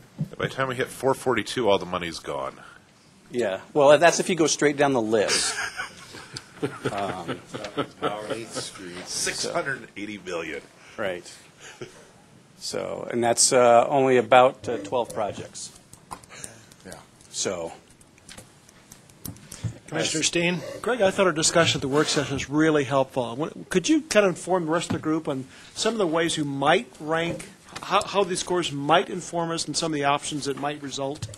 Well, the simplest way to do is an unweighted score. Look at how all the projects score. Just use the unweighted score. You can apply the weighting and get a weighted score. There's looking at which projects best meet the total sum goals. It's a mathematical model. There's also different philosophies. Let's do maintenance first. Maintenance is our highest weighted. Let's do maintenance type projects first. Go down the line until all the maintenance projects funding are gone. There's congestion philosophy. Let's make sure let's do our congested projects first. Bridges, we don't want a bridge to fall down. We can our pavement can be in a little worse condition, but bridges, if they're not working, that whole street's not working, so you can fund all their bridges first. And so it's just looking at different philosophies of how to use the scores to inform development portfolios. We're going to start a discussion that's with the TAC this month. We've got a workshop scheduled for the 1st of November, or the 5th of November, actually, to refine that. But it's coming up with what best meets the overall goals of our region, what our emphasis should be, and what does that look like then when we start applying those as a portfolio investment, what happens? Rob? Sure. And I think Craig, you may have said it too, but a reminder for the board that of all these projects, and we say the funding is going to be less, and we're only going to fund 20 or less projects through some of the funding categories. Remember, all your local projects are already in the fiscally constrained plan. So if you're funding it locally, the PPRTA is funding it. If there's other sources for a trail or anything transportation, you're automatically in the fiscally constrained plan, which is a good check mark to then go after all sorts of other money. But I want to make sure you're not hearing that, yeah, we're going to do 12 projects, and that's actually that's a different philosophical discussion of, the board can allocate money to 10 projects pretty easily, but you have 260 projects on the list right now. And so I think the portfolios will be real helpful for the subcommittees, for your staffs, the citizens, and eventually the board. How do you come up with the list of money? We haven't applied the money yet, but once we get on that list with whatever strategy, that'll be your fiscally constrained project list, and we're curious, too, to see how that comes out. Mayor Pro Tem Stevens. And to that, and I appreciate you asking the question of Craig, and I think that you have great institutional knowledge and also national knowledge that can help inform this board as to how to make those prioritizations. I'm curious as to whether you'd be willing to give us a brief paragraph-long email about some of those philosophies, just sort of outlining exactly what you just said. Definitely. And then perhaps just take this same spreadsheet and spend a few minutes, not in depth, but illustrate what some of those applied to this might look like, and then, perhaps within those buckets and categories and prioritization, maybe nationally there's been someone that's taken 30% towards maintenance first, filled that bucket, then whatever, and sort of play with that and give us some perspective and how that might play out on this, because I would suspect that this board is going to react to the prioritization. It's not going to catch our attention until our project has dropped off, much less, how we came to that decision. Yeah, we refer to those as straw dogs because everybody can kick them around then and nobody really can. But one of the things in doing some cursory look at it, we don't have the funding to do all of our maintenance. Our maintenance backlog exceeds our funding. We don't have the money to do all of our congestion. So one of the things I was talking about at the workshop, the roads you're driving today are the best condition the roads are going to be in region-wide for the next 25 years. They're also the safest and least congested they're going to be for the next 25 years. From here, it's all downhill. So I wanted our plan theme to be making the future slightly less bad. And so but that didn't sell. Couldn't get that by me somehow. Yeah. Do you moonlight as a motivational speaker somewhere?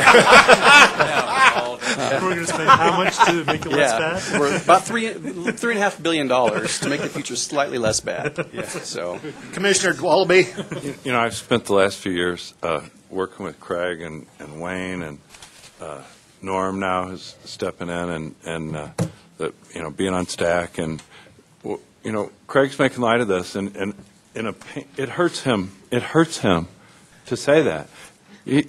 We're trying to decide between maintaining a road, putting pavement on it, or fixing the bridge so that the road doesn't fall into the river and the people don't go down. And it's this is really important, and it's going to. And he's right. There is no funding, and we have to think of priorities. And this is just a brutal reality of what the future is going to be. And if you don't want to sit in long lines or at the bottom of the river or bouncing down the road, it'll be to where you're going to have to get monster trucks just to make it to work. Yeah. Bicycles beware. Or bicycles. Maybe that's what'll happen. You it's can the only way avoid we can being afford to travel anymore. We won't be able to afford the highways. But this is serious stuff. Commissioner Gruen wrestles with it every day. We just did our little deal with Stack and got reoriented. But this is a real problem, and it's not going to go away. And something has to change. There has to be some sort of a change. Looking to see who has not spoke on this. We'll come back to repeats here. Steyer, go ahead. Just briefly, going back to our trip in Washington last week, this is a national trend as well, and it's really awakening. I think we'll see this in the reauthorization and transportation bill, and we've seen it in the most recent authorization as well. It's the emphasis of not just fixing on the single vehicle and the single occupancy vehicle transportation mode. It's not a sustainable mode that we can buy and build our way out of and provide for congestion relief, air quality, and transportation means simply with the single occupancy vehicle. We have to look at all the different modes and how they interact within the transportation system. And to that end, we have to look at how we can move people and goods in the most efficient and sustainable fashion that we possibly can. And that involves our conversation we just had at the last agenda item, and non-motorized. It involves transit, it involves infrastructure, it involves all sorts of different things. It involves how do we safely get these multiple modes interacting safely together. Wayne. And this may be to provide a little bit of historical perspective for folks. Governor Ritter formed a advisory panel. I served on the technical advisory panel for the advisory panel. Their conclusion was that CDOT's budget needed to be $2.5 billion a year. Less, that's not how much you have. In fact, it went down from $1.5 billion down to about 1.1, 1.2 billion.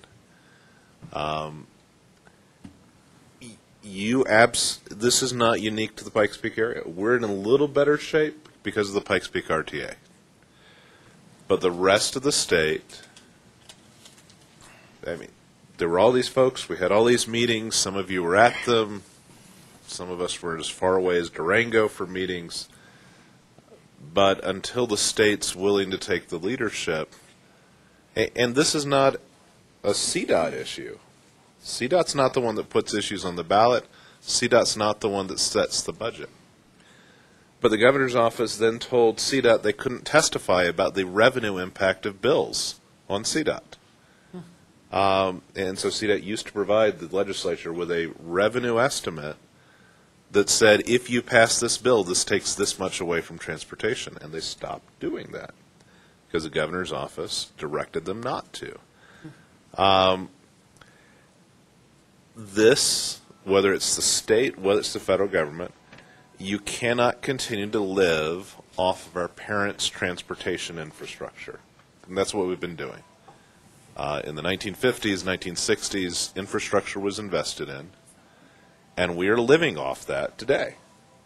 You look at an interstate system that has not changed significantly since in the last 20 years, despite the vast increase in population, because the funding has not been there. And CDOT's done lots of great things to try and address what they can do with the little amount they have.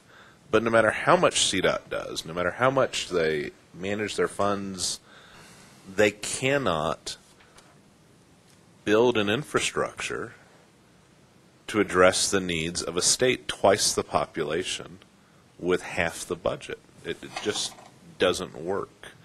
And having been on the campaign trail for the last year and having people testify around or make campaign promises around the state, when someone promises they can deliver awesomeness just by eliminating waste, fraud, and abuse or being efficient, you cannot build these things without money.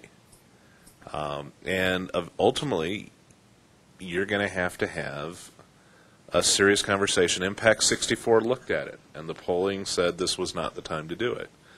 But at some point,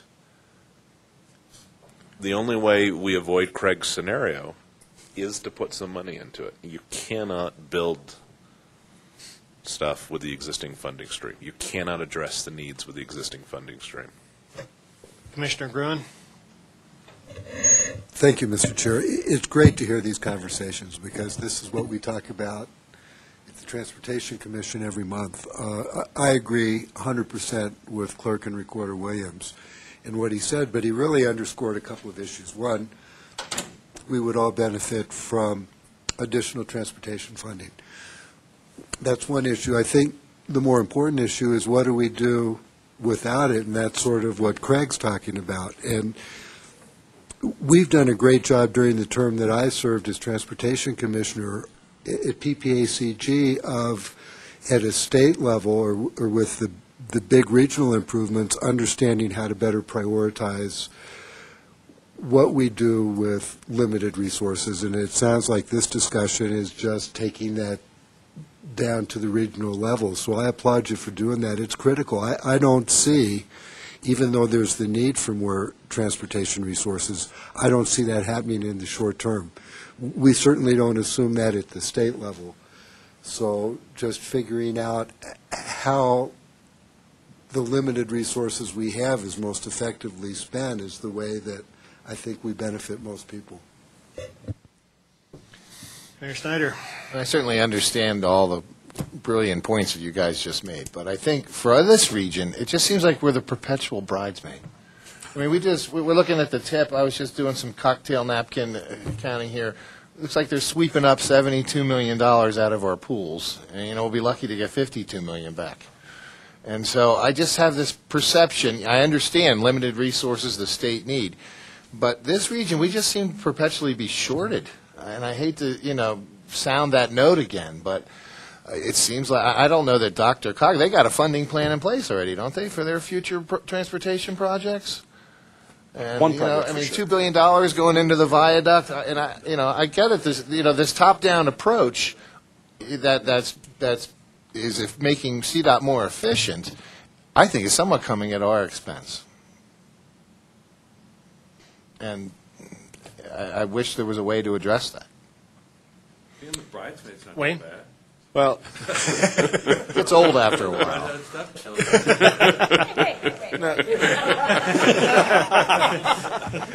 I look better in a bridesmaid's dress. I think Mayor Snyder has raised a concern that's legitimate, but here's so you guys know that for 10 years I've been advocating for funding for this region. But here's the problem. When you cut out a third of CDOT's budget, which is effectively what's happened since the Owens administration, when you cut out a third of CDOT's budget, what do you cut? And the answer is you cut new projects. You cut expansion. You go to maintain what you have. And our region gets screwed by that because we have nothing. Historically, when you look at lane miles per population, we have by far the fewest CDOT lane miles. And that's because when CDOT laid out its system, when our parents, grandparents built the system, there were no people in El Paso County. El Paso County has gone from a small county that was smaller than Pueblo to being the state's most populous county. And as it's done that, CDOT has not had the money to keep the road system up in comparison to the population.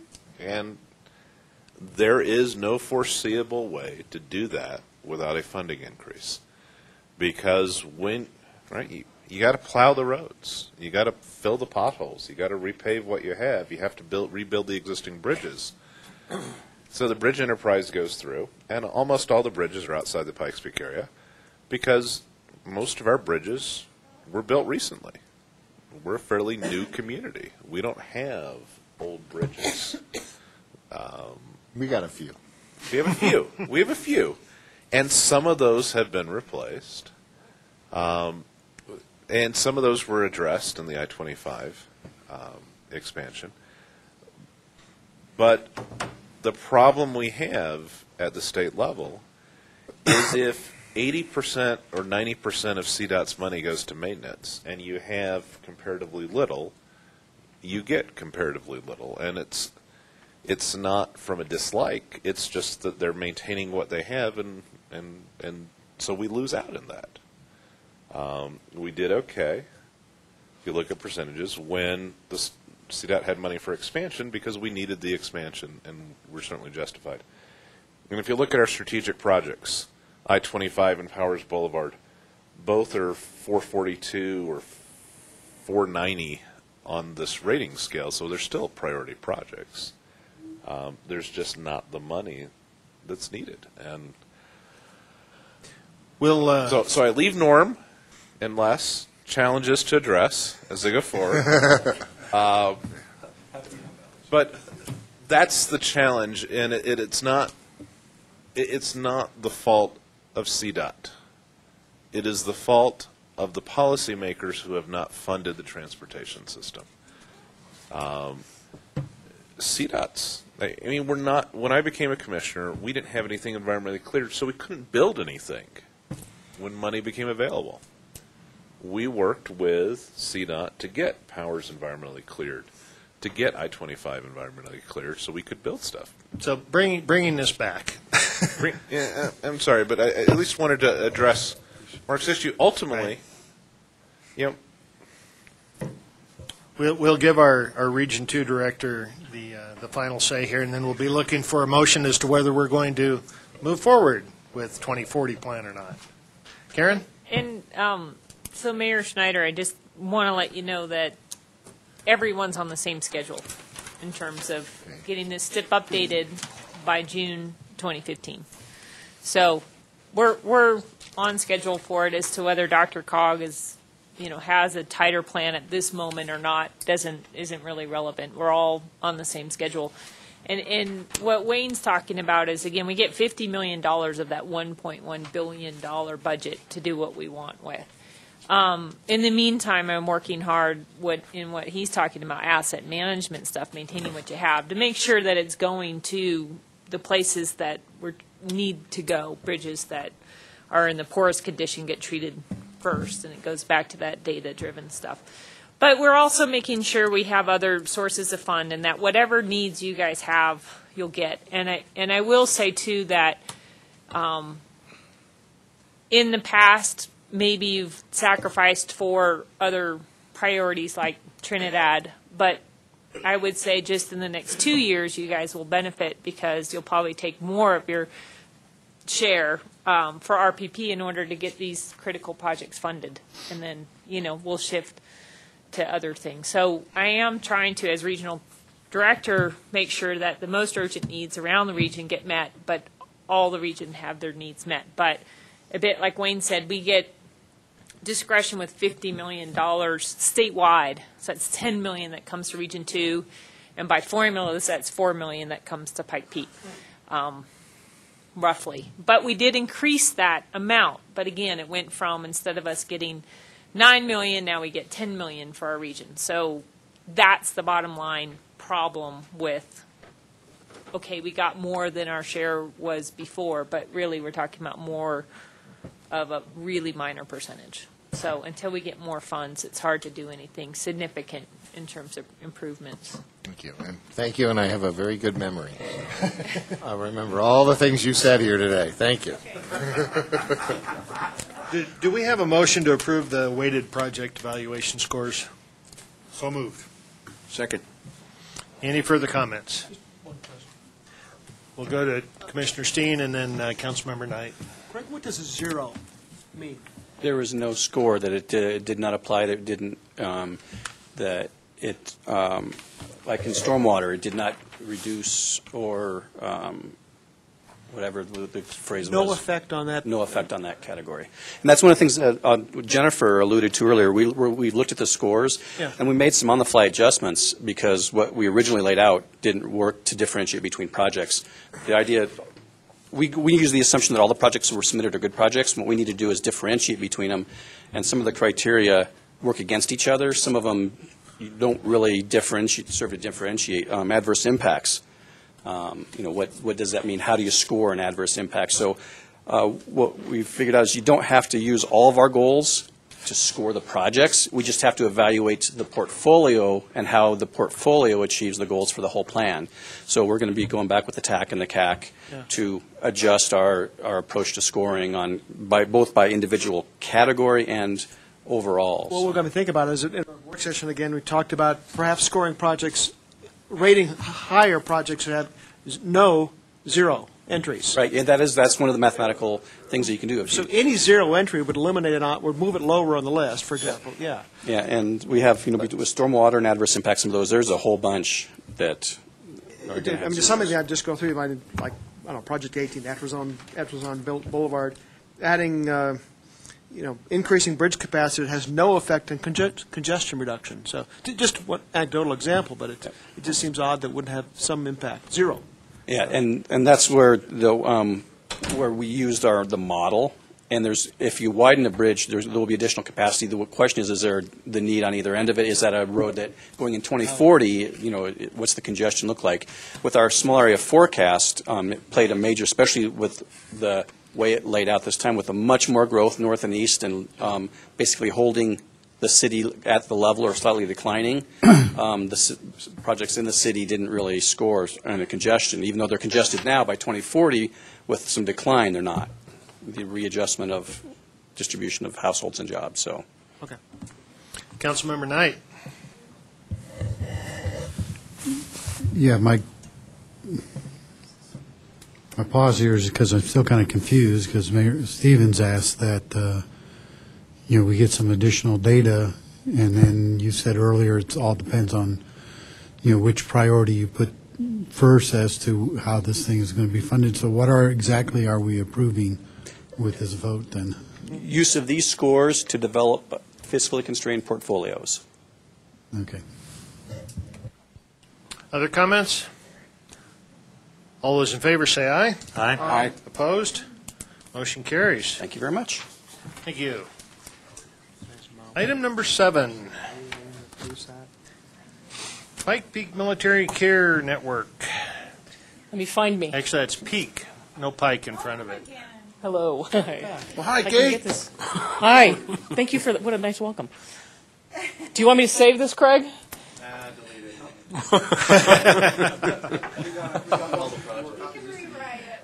I'll find my. You got to put them in order. I got a hard copy for you. Yeah, we can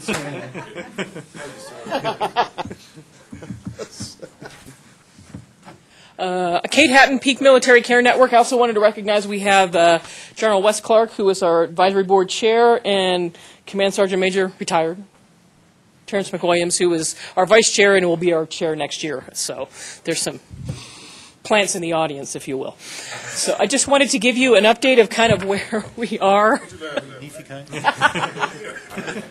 I'm not going to go back to the beginning of time, but just always remind folks what the mission, vision, and purpose of the Peak Military Care Network are, really to connect service members, veterans, and families to services, and we do that by bridging gaps and making sure there's less duplication of effort, and really it's about health and well-being for those service members, veterans, and families, and for the communities as a whole. Our goals and objectives, I won't read them all because I'm going to go through them individually, but really it's around how do we do that? How do we make those connections and how do we make that work and really build community capacity to support our military and veteran community? Again, information and assistance centralized, increasing awareness and access to services, and streamlining those connections. We have the Network of Care website that we use as sort of the beginning. We started that in 2011, and that provides a lot of good information and resources, those who need call-in assistance. We use, partnering with Pikes Peak United Way, again, trying to leverage existing resources. What already exists, we don't want to duplicate. We don't want to, again, fragment those. We want to bring folks together and using a centralized resource to do that. So, again, using those partnerships, we also, during that call center, we triage folks. It's not just a straight up, you're looking for rent assistance, okay, here's a connection. We ask questions about, are you active duty? Are you a veteran? What was your discharge status? When did you serve? Which helps identify what resources may be available or not, so we can connect folks to the right resources the first time so that they don't get frustrated. And it also helps identify maybe there's a bigger issue. Why is somebody needing rent assistance? Or have they called for rent assistance 3 times in the past 6 months, or rent assistance this month and utility assistance the next month, or some other things? Maybe they need a job. Maybe there are other things that we're trying to get to. And so that's what we try and identify up front rather than wait until hopefully folks are in crisis. The other piece is really how do we do that collaboratively? We have a network of partner agencies, 23 partners to date. It might be 24 by the end of the week, but I don't want to get ahead of myself. And really, again, very broad-based, whether those are financial assistance, advocacy services, legal services, transportation. Amplicab is one of our partner agencies. Gail in the background there. Really, behavioral health, social services, employment, transition services, people who have children with special needs, people who have older relatives that they're caring for. So really trying to be very broad-based and address needs proactively and in a kind of broad-based manner. Wes didn't want me to use the word holistic. Okay. Oh, shh, blew it. And again, working with those partners agencies, one of the challenges is when we started this many years ago that many folks in the community were serving service members and families and veterans and didn't know how to speak the language. We can acronym a lot if you'd like, Commissioner Clark, but maybe not. So what we try to do is, what are those acronyms? What does it mean? What is a DD-214, and why would someone need to know that? So really trying to get to that, and then we evaluate the partner agency trainings we have that we ask them. And again, these are folks who've been doing this for a while now. Often military installations are part of those meetings, and they are all, well, mostly, the green and blues are good. Yellows are okay. Occasionally we have an outlier who didn't learn anything, but that's okay. That gives us information that we can move the needle a little bit more on. But really, not only are they getting more information, learning about what other folks do, understanding their, increasing their understanding of veteran culture, as well as what other, again, trying to triage and streamline access to information. And they've indicated that that helps them collaborate and do business better. So that's what we're really trying to do, is get people to change the way they're doing business, and we've been doing that so that we are doing a more efficient and better job of serving service members, veterans, and families.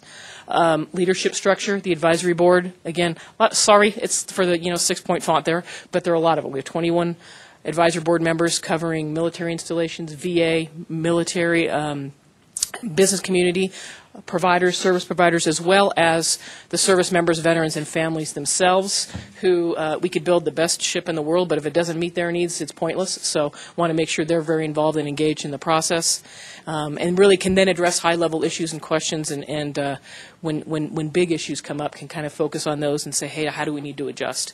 Okay, sorry, there are acronyms here. I'll deal with that in a minute. And how do we really, it's really about making sure that service members, veterans, and the communities are doing better, and that we're working to improve things. This is really a sampling of the calls that we've taken. We started the call center we started beta testing in about February, kind of went live in April, some challenges and data and those sorts of things. But we're getting, again, what we know so far is that of that sampling, the majority of callers are veterans. 40% or so are post 9/11 veterans, Operation Iraqi Freedom, Enduring Freedom, and New Dawn. Those are the most recent conflicts. There you go. Sorry, I'd spell them out. I'll have a cheat sheet for you. And really, a lot of them are looking for financial assistance, so really that they're calling because they're already having challenges. And that when they call 211, but again, they are identifying themselves as military or veteran connected, so we can get them to additional resources and try and get to the root of those problems and deal with the bigger picture issues. Some of those kind of community metrics around the return on investment is really, and the number there on $40,000 a year is a national number on what homelessness costs on an annual basis. Here I see the number is about 57,000 in the Colorado Springs area based on a study, and I think those are what the local homeless advocates are using. Again, really, we're saving money. We keep people out of crisis, people out of jails, out of hospitals with intensive behavioral health issues, and keeping them employed. It saves the military installations or the DOD itself unemployment benefits and those sorts of things. So really, we're trying to save money here in the long run, but really make sure that folks are kind of doing well. And just to kind of put it in a lot of words on those, in a historical perspective, we went from kind of that siloed environment, starting to break down those silos. We had a 3-legged stool, is not that sturdy, and we've really got a multi-legged stool now. Between the partner agencies, the call center, the trainings, and really trying to connect folks to it. I wish I had a better graphic. That stool, I don't know if I've got 23 legs on that stool, but anyway. And to kind of give you some personal stories about how that really has been helping folks. We've got veterans who talk about their need for broad-based support, not just one issue, but really being able to address their kind of, again, holistic needs, making sure, not just them, the family, and all the challenges that might be. And, a veteran gets out, they may have access to TRICARE or VA services. The family members may not. Or a girlfriend or a boyfriend may not. But how do they, if they're part of that family structure, how do we make sure that we're working, again, with the whole family as well? Police department, and again, the service providers talking about how the importance and the benefits of them working together to really identify needs and troubleshoot and say, hey, I've got an issue. And they meet monthly to try and deal with some of those things. And how do I address that? Or I had a challenge connecting to one of you all, how do we fix that? So those are because it's not perfect, it never will be perfect, but we want to keep addressing and moving forward. Again, we did a lot in 2012 and 2013, but I kind of wanted to focus on what we've done in terms of building the plane and making it fly, if you will. The call center launch happened this year. That gives us a chance to collect more data. With 23 partner agencies, you have 23 different sets of data collected differently in different ways. And so how do we kind of clarify what information is, who everyone is serving? And those partner agencies serve more than 25,000 service members, veterans, and families. So the reach of the Peak Military Care Network as a whole is pretty broad and growing. We've also partnered with Aspen Point and Rocky Mountain Human Services for navigation services. About 20 to 30% of those calls that come through the call center, those folks don't just need one thing, they need multiple things. Or they have a family member who has a variety of needs and challenges, so we can connect them to navigators who can work with them for a longer period of time and identify the big picture issues. One example is a Vietnam, I might have given you this one before, so if I have, stop me, but a Vietnam-era widow who called for food assistance and didn't know about the Peak Military Care Network, but when they asked further, she was about to lose her house, her husband had passed away, and she had lost his benefits and didn't know how to transfer them, so able to work with her to get those benefits transferred so she had income, get her the emergency food and stuff that she needed, also work with the bank to say, let's keep this person in her house. And it turned out that her son was also a veteran living in the house, and they were able to connect him to a job. So that's just one example of how it works when it works well. The data collection analysis I mentioned, it's very important to kind of track that, to be able to show that we're moving the needle on these things. We're looking at, again, the individual level up to the system level. Where are we doing? I think it's going to take a longer term to really say and correlate back to the overall suicide rate in the region or unemployment rates and those sorts of things. But we're working on building that information as well. And again, the expansion of the partner agency network, 23 partner agencies, probably 24 by the end of the week, and then growing, really trying to make sure we've covered all those bases and growing in terms of the region and who we're serving and how we're serving. What we're looking to do in 2015 is continue what we've been doing and build on it. Continuing to add partner agencies, again, access to more services, continuing to doing those trainings, a more formalized navigation support and doing that more as we see what the needs are, what the challenges are. Again, partner agency outreach and outreach to the community. Again, there's some weird things going on in the world right now, but there's some sense too that, you may have heard of them, that the wars are over. We're bringing folks home, and so the problems are going away. And that's not even the case. And I think, in fact, it'll be more of a challenge for communities who are going to be taking on transitioning service members and those who didn't think they were going to be getting out and thought they were going to stay in for 20 years and told after maybe 10, 12, 16 years of service that you will get out. And you won't have those retiree benefits that you would get at 20 years. So those are the things that we're looking for, and how does that affect the community? These are going to be people who are looking for jobs, and how do we connect them to jobs? So that's really what the next step is. One of the next pieces are, I'll go back to one of the top ones, the highlighted ones in purple that are really new. We're partnering with Mount Carmel of Colorado, who they're going to bring us a facility online to try and co-locate services. There's a focus on, again, those transition needs and how we bring those together. So the conversations now around what services should be in that facility, what agencies, partner agencies would want to be there to be able to provide services. Would it be workforce center folks? Would it be financial assistance, financial counseling, access to benefits, those sorts of things. So all those conversations are going on now, but that will, we think, help on the community side as once folks get out the gates. And actually what we want to do is get to them before they're outside the gates, to be able to have a place to go. In addition to, we've always talked about web-based call-in and walk-in facilities and assistance to be able to be, again, more than just that three-legged stool. And then, so what we're trying to build is that a proactive way so that the folks go through transition processes, and the military installations are doing really everything they can to inform and educate service members as they get out. And there's a different, level of interest of those folks getting out in terms of how much paying attention they are or what their needs are, or they think they got it figured out, or maybe that first job when they get out isn't really what they thought it was going to be and isn't what they want because they really didn't do the homework up front about what they want to be when they grow up. I still don't know what I want to be when I grow up, but that's another story. So really how do we connect and work with the military installations, get to them before they separate, not like the week before they separate, 6 to 12 months before they separate. Identify what those needs are going to be. Okay, you're going to get out and you're not going to have TRICARE benefits. What do you need to do healthcare-wise? What do you need to do employment-wise? Do you want to stay in this region? What do you need? Do you need some training to be able to get that job that you really want that's available here? So, and then during and after separation, stay with them as well, too. So we want to build that resource and ability to be more proactive, because as you saw with the call center, those folks that are calling in are already in some level of crisis. They're already having trouble paying their rent or paying their utilities, and it may just be, something happened, life got in the way, or maybe a systemic issue. So how do we really address all those pieces? So that's what we really want to do, is get in front of the problem and be more proactive and continue to outreach and keep that crisis system in place, but also be able to decrease the demands on the crisis services and be more proactive. So that's really what we're looking to do in 2015. We are in the process of applying for a grant to make that happen. Hopefully we'll know in November what that is. We'd love letters of support from you all on that. Also looking to make sure that we continue the partnership with PPACG. You've been very involved, obviously, with the Robert Wood Johnson Foundation grant, partner agencies who work with the Area Agency on Aging a lot in terms of outreach to veterans and retirees, so you want to keep that going. So I'm going to see if Terrence or Wes have anything they want to add to that, or apparently, and I have, some. Yeah, while you're passing those out, just let me add that several in this room know this. We've talked about this for a long time, about how to coordinate all the various support agencies in the Pikes Peak region, as far south as Pueblo, Canyon City. So it's not just a local community problem. It is a huge problem for this entire area, that we get some kind of coordination among all of the providers of care for the military, the veterans, and their families out here. And that's what this is really focused on.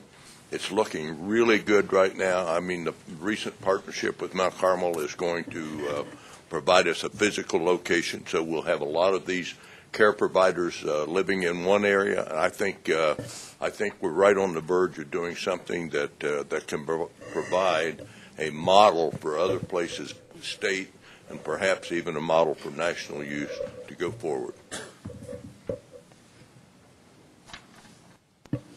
And I'll just make a plug for community support, where obviously funding is always a challenge, and getting support from a broad-based range of community partners, grants, every other component. So you may be hearing from us again on those parts as well too as we move forward. And the general here, he did good, but let me bring it home. Because in a nutshell, what are we talking about? We're talking about healthy communities. A lot of your discussion earlier is about the community. And that's what we're talking about. We're talking about America's sons and daughters who volunteer to defend this nation. And when it's less than 1% of this nation that stood up and answered the call to serve, the onus is on us, the community, to help the military in that transition back into civilian life. And these men and women and their families are they are a core fabric of this community. And if we want to have healthy communities, then the onus is on us as a community to kind of be there, to put these services in place to help them in that transition so that they are healthy, productive citizens of the community. And that's why it's critical. And it's even critical now, especially with the physical crisis at the national level. My 31-year career, I've seen this time and time again. At the end of each conflict, we go through a massive reduction in force, and we just put these folks back out in the community, and they're not properly prepared to enter that sector. And it creates a lot of problems on the community. Crime goes up, citizens are fearful, and then we label them. Our homeless rate goes up. So our goal is to ensure that they're not homeless, they're not criminals, that they're productive citizens in the community, and we have a healthy community that's thriving. That's what the Peak Military Care Network is about. Amen. Hooah. Hey, Andy. Questions? Any? Anybody? Yep. Right. Woo-hoo. Oh, please. I know you have trouble looking left. Yeah. It's just that you were wearing blue, and I just didn't recognize you. Blending in over here. But Kate, definitely, can we get a copy of this presentation Sure. too? That would be perfect. But I just wanted to piggyback on this. You know, the Board of County Commissioners, we really recognize the importance of this, and we are actively wanting to partner. So I definitely want us to get on our calendar so we can sit down and have a meeting. But we stood up a regional military task force to specifically work with agencies like this on these particular objectives. And also, we want to work with our military installations, because when we start thinking about policy issues, we really need to be thinking proactively with creating a legislative agenda to make sure that we're working with our installations so that we aren't doing things, for example, with where we're talking about egress issues, those types of things. We want to be working with them, because we were out in Washington, D.C., and I tell you, it's as dysfunctional as you can believe, but we sat in on several military briefings, and the level of frustration out there from our commanders it's concerning. I mean, this is like the third year where we've gone out there, and each year it gets a little bit worse. They just want to do their job. And I think the message that we need to send to people is we really need a budget. It ultimately comes down to what men and women every single day in your homes, we need to put pressure on our policymakers to create a budget, because we're asking the people that have to defend this country to make certain decisions without the necessary resources to actually do the job. You know, we can't do more with less. Readiness is starting to become an issue, and the current path that we're on is unacceptable. So all of us as policymakers, we need to raise our hand and be willing to, basically go out there and bring issues up that are very tough for communities to talk about. And working with this particular organizations and working with installations, we want to show that we are committed to exactly that, to the men and women that serve, because the challenge is growing. You know, the world is not a safe and touchy-feely place. We have a big mission ahead of us, but we want to continue to invite everybody to participate in this process. So I'd love to get together with you, and you definitely have our support. Thank you. Well said. Thank you. Anybody else?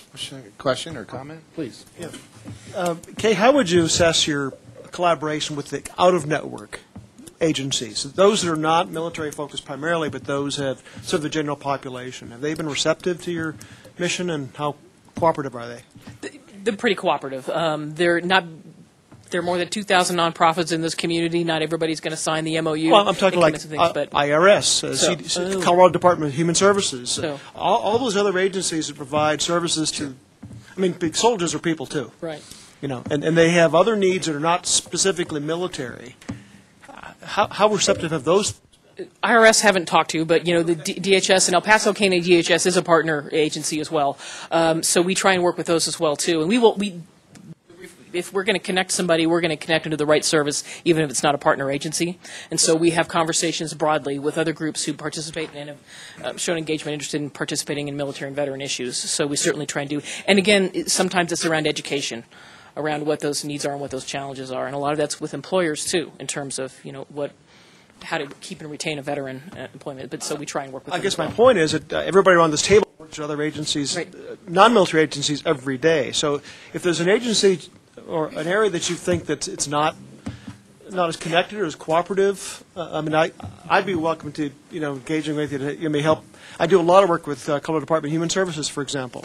If there are child care issues, adult care issues, if there are child neglect and abuse issues, whether they're really engaging peak military as they should, when there's more work to be done, I'm all in. That's great. So I'm sure there's more to I can't outreach to everybody, so we try and rely on the partner agencies and you all to help make that conversation happen. We do work with Alliance for Kids as well in terms of child care issues and early care and education. Community Partnership for Child Development is one of our partner agencies, so they help carry the torch on some of those issues as well too. But absolutely, if there's someone that we can engage that you can think of that we haven't talked to, we want to be able to do that. And I can give you information to share as well. Thanks for hard work. Thank you. Yeah, thank you. And will you come back in November after you hear from your grant award and let us know so we can continue to be ready to work in partnership with you? Sure. Don't forget to look to the right, too. Yes. I never miss you, Sally. Yeah.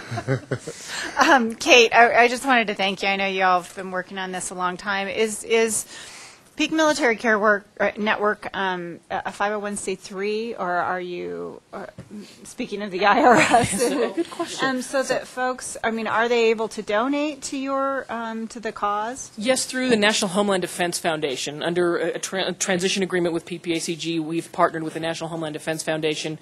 PMCN is a program underneath the National Homeland Defense Foundation. That's the 501c3. So how would there be, let's say I donated money Colorado Gives Day is coming up. Can you designate it? No, but can you designate it directly to you, even if it goes through the foundation, so it doesn't get lost in Absolutely. the bigger pot? Absolutely. The other thing, and just to kind of tag on to Commissioner Steen and Commissioner Glenn's comments, as it relates to being involved in the task force that that Daryl mentioned, and I think the other counties that are interested should also do that. How are you interfacing with our Veteran Services offices at the county level?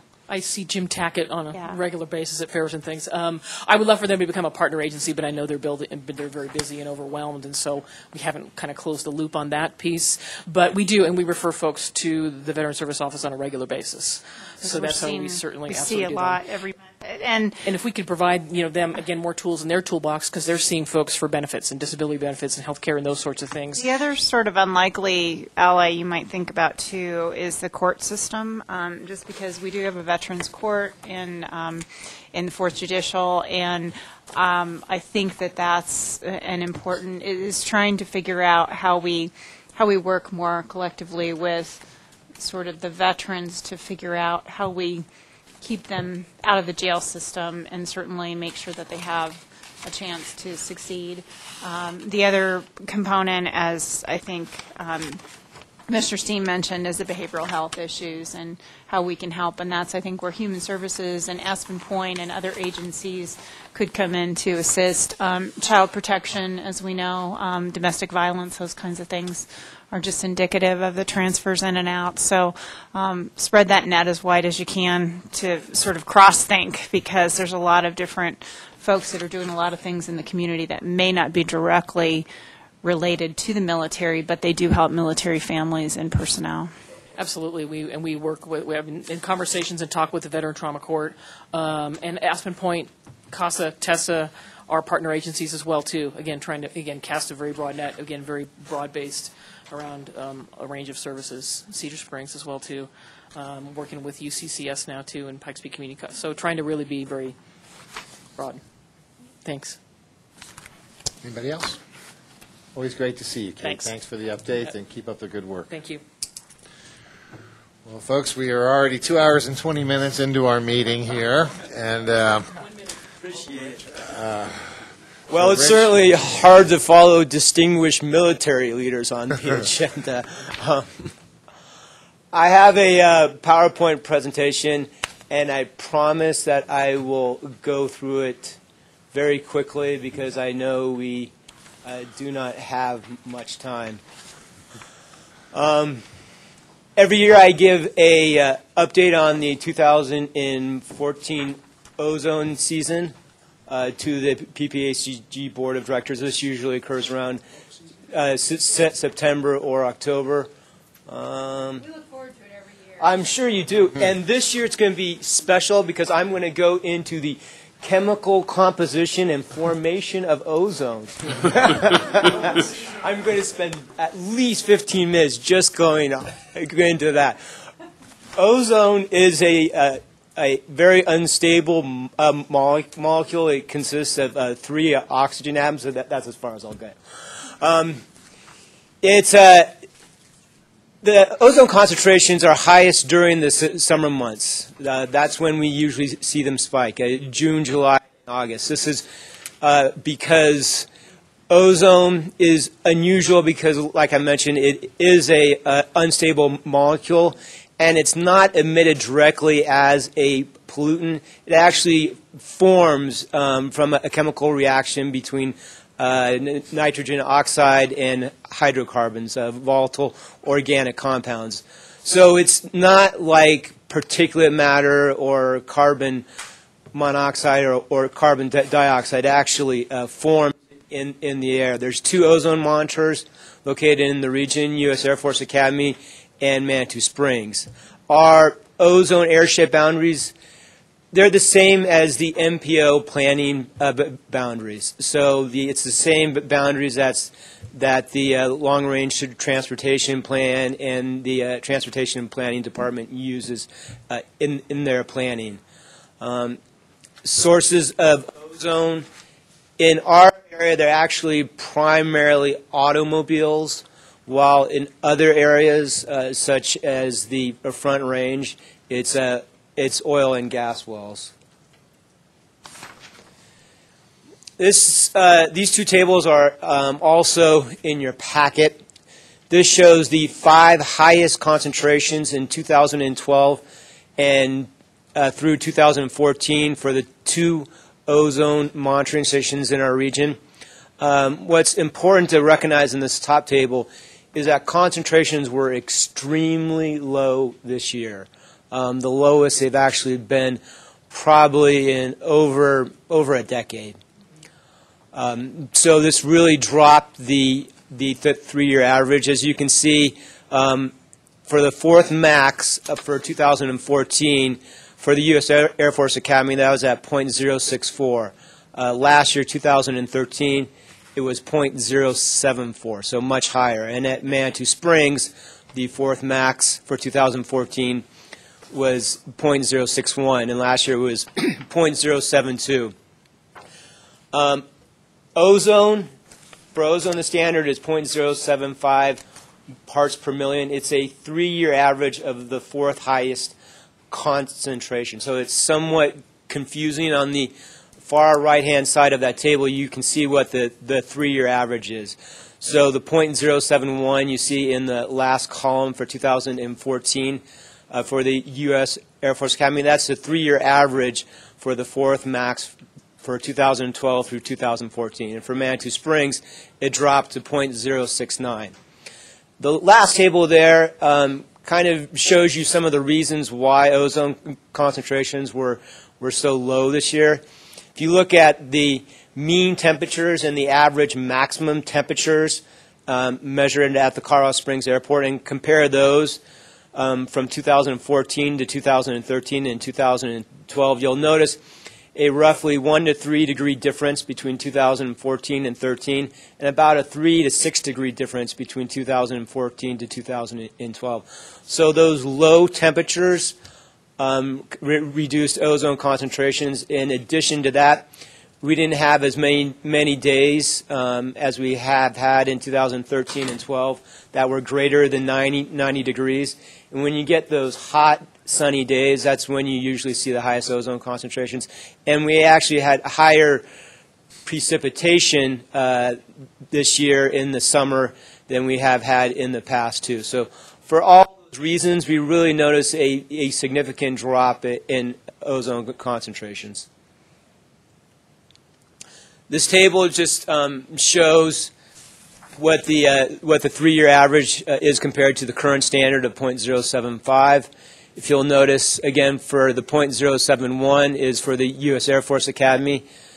That's the purple box. And for Manitou Springs, the diamond, it's .069 parts per million. So we had a significant drop in that 3-year average, as you can see in this table. But in the next slide that I'll go through, you'll see how if the EPA does change the standard to a range somewhere between .06 and .070 parts per million, that we will not be in attainment of the standard anymore. So if you look on the vertical axis where it says .06 to .07, the EPA is thinking about setting the ozone standard somewhere in that range.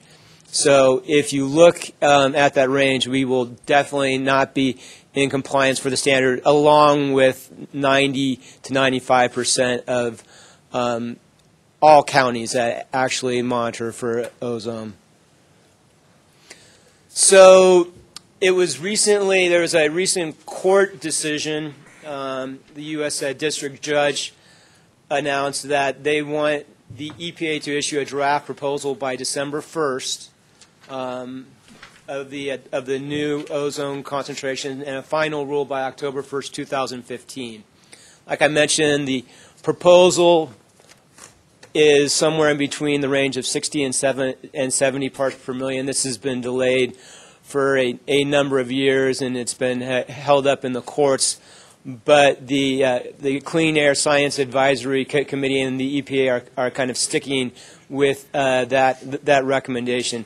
And below there is the EPA timeline based upon that final rule of October 2015. Attainment plans would be due between 2020 and 2021. What that attainment plan is, kind of how your area will go ahead and demonstrate attainments of the standards. So, kind of what regulations your area, so what regulations El Paso County would put in place to go ahead and demonstrate the attainment of the standard. And that, of course, would depend upon where they set that standard at.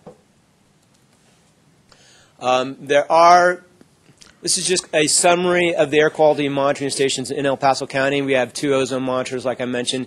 We have 1 particulate matter monitor at Colorado College, 1 CO monitor at Highway 24 and 8th Street, and 1 sulfur dioxide monitor located at Highway 24 and 8th Street.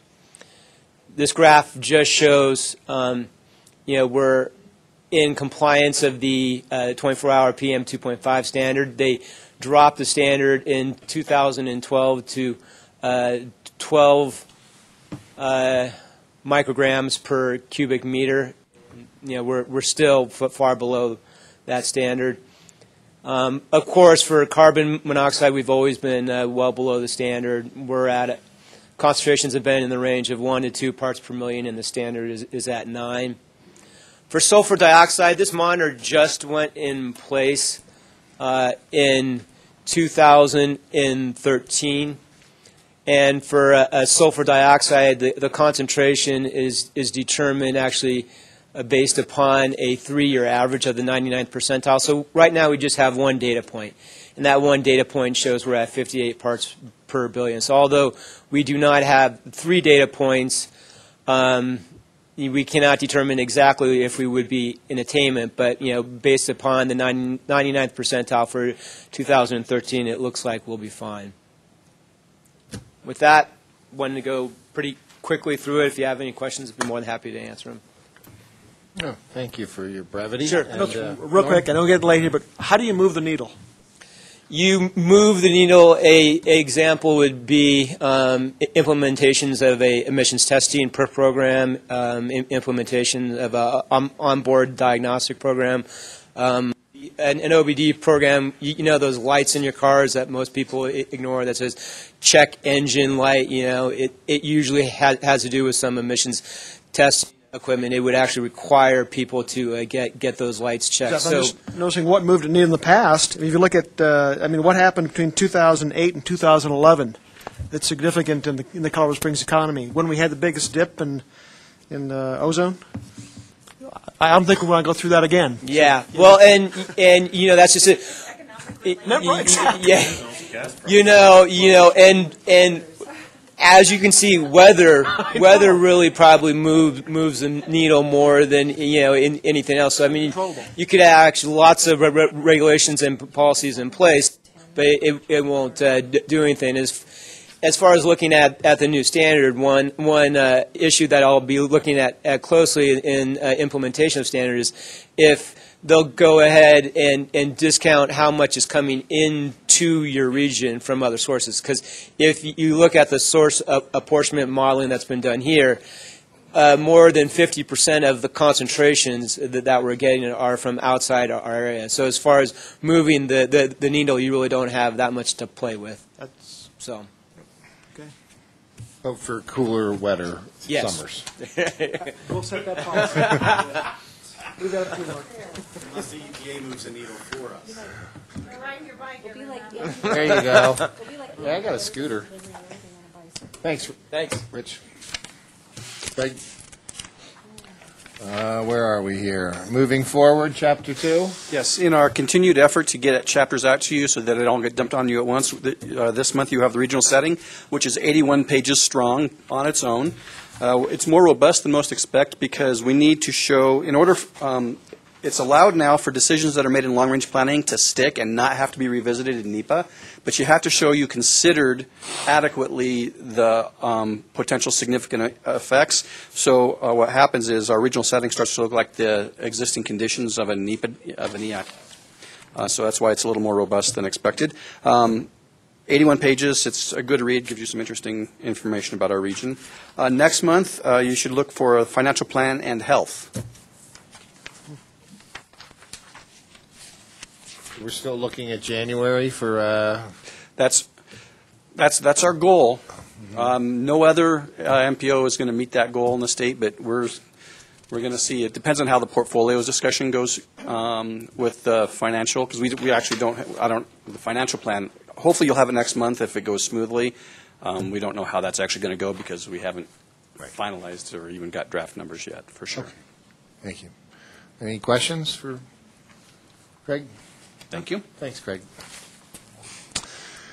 And now we can move on to 7D, establish nominating committee for officers for 2015. This is a quick item. I will send the entire board, because they're not all here, an email to gauge whether board members are interested in serving as a board officer, serving on the nominating committee, or just voting. Normally this month we just alert you to all the positions that are available, the conventions. Usually we shift after 2 years in one of the positions as board officer. So look for that email, and we'll take verbals today as well. I nominate Keith. For what? Nominating. Oh. So you'll send out an email to everybody, and then they can respond directly to you with their thoughts. Get back to you on that. Deadline is Halloween, Friday the 31st. Okay. Do we have to wear a costume? Yeah, by email, that'd be good. That'd be Skype. Okay, so thank you, Rob. Member entity announcements. I can tell you Coffin Race, October 25th in Manitou Springs, one of our iconic events. We have more entrants than ever this year. So, yes, we are. We just love our visitors out there. So mark that date. Any other please, Tyler. The town of Green Mountain Falls is nearing completion on our town hall, and we preliminarily set the date for a grand opening as the 15th of November. So that's our hope. Don't know yet. I suspect so. When it's not snowing. we shall find out. And obviously, once we get the date finalized and such, we have a planning committee meeting next week that will probably nail that down and start getting invites out. Well, congratulations on nearing the end of that difficult project and whole circumstance. So, any other member entity announcements? Norm Steen, Teller County. I just want to thank for all of El Paso County for driving through Teller County the last 2 weeks. During the, we had some tremendous traffic, and hopefully the Aspens made the trip worthwhile. I was one of those. Good. Thank you for making the trip. State Park is looking quite fine. You and 85,000 other people. As long as they spend money while they're up there, that's all that counts, right? Okay. That's right.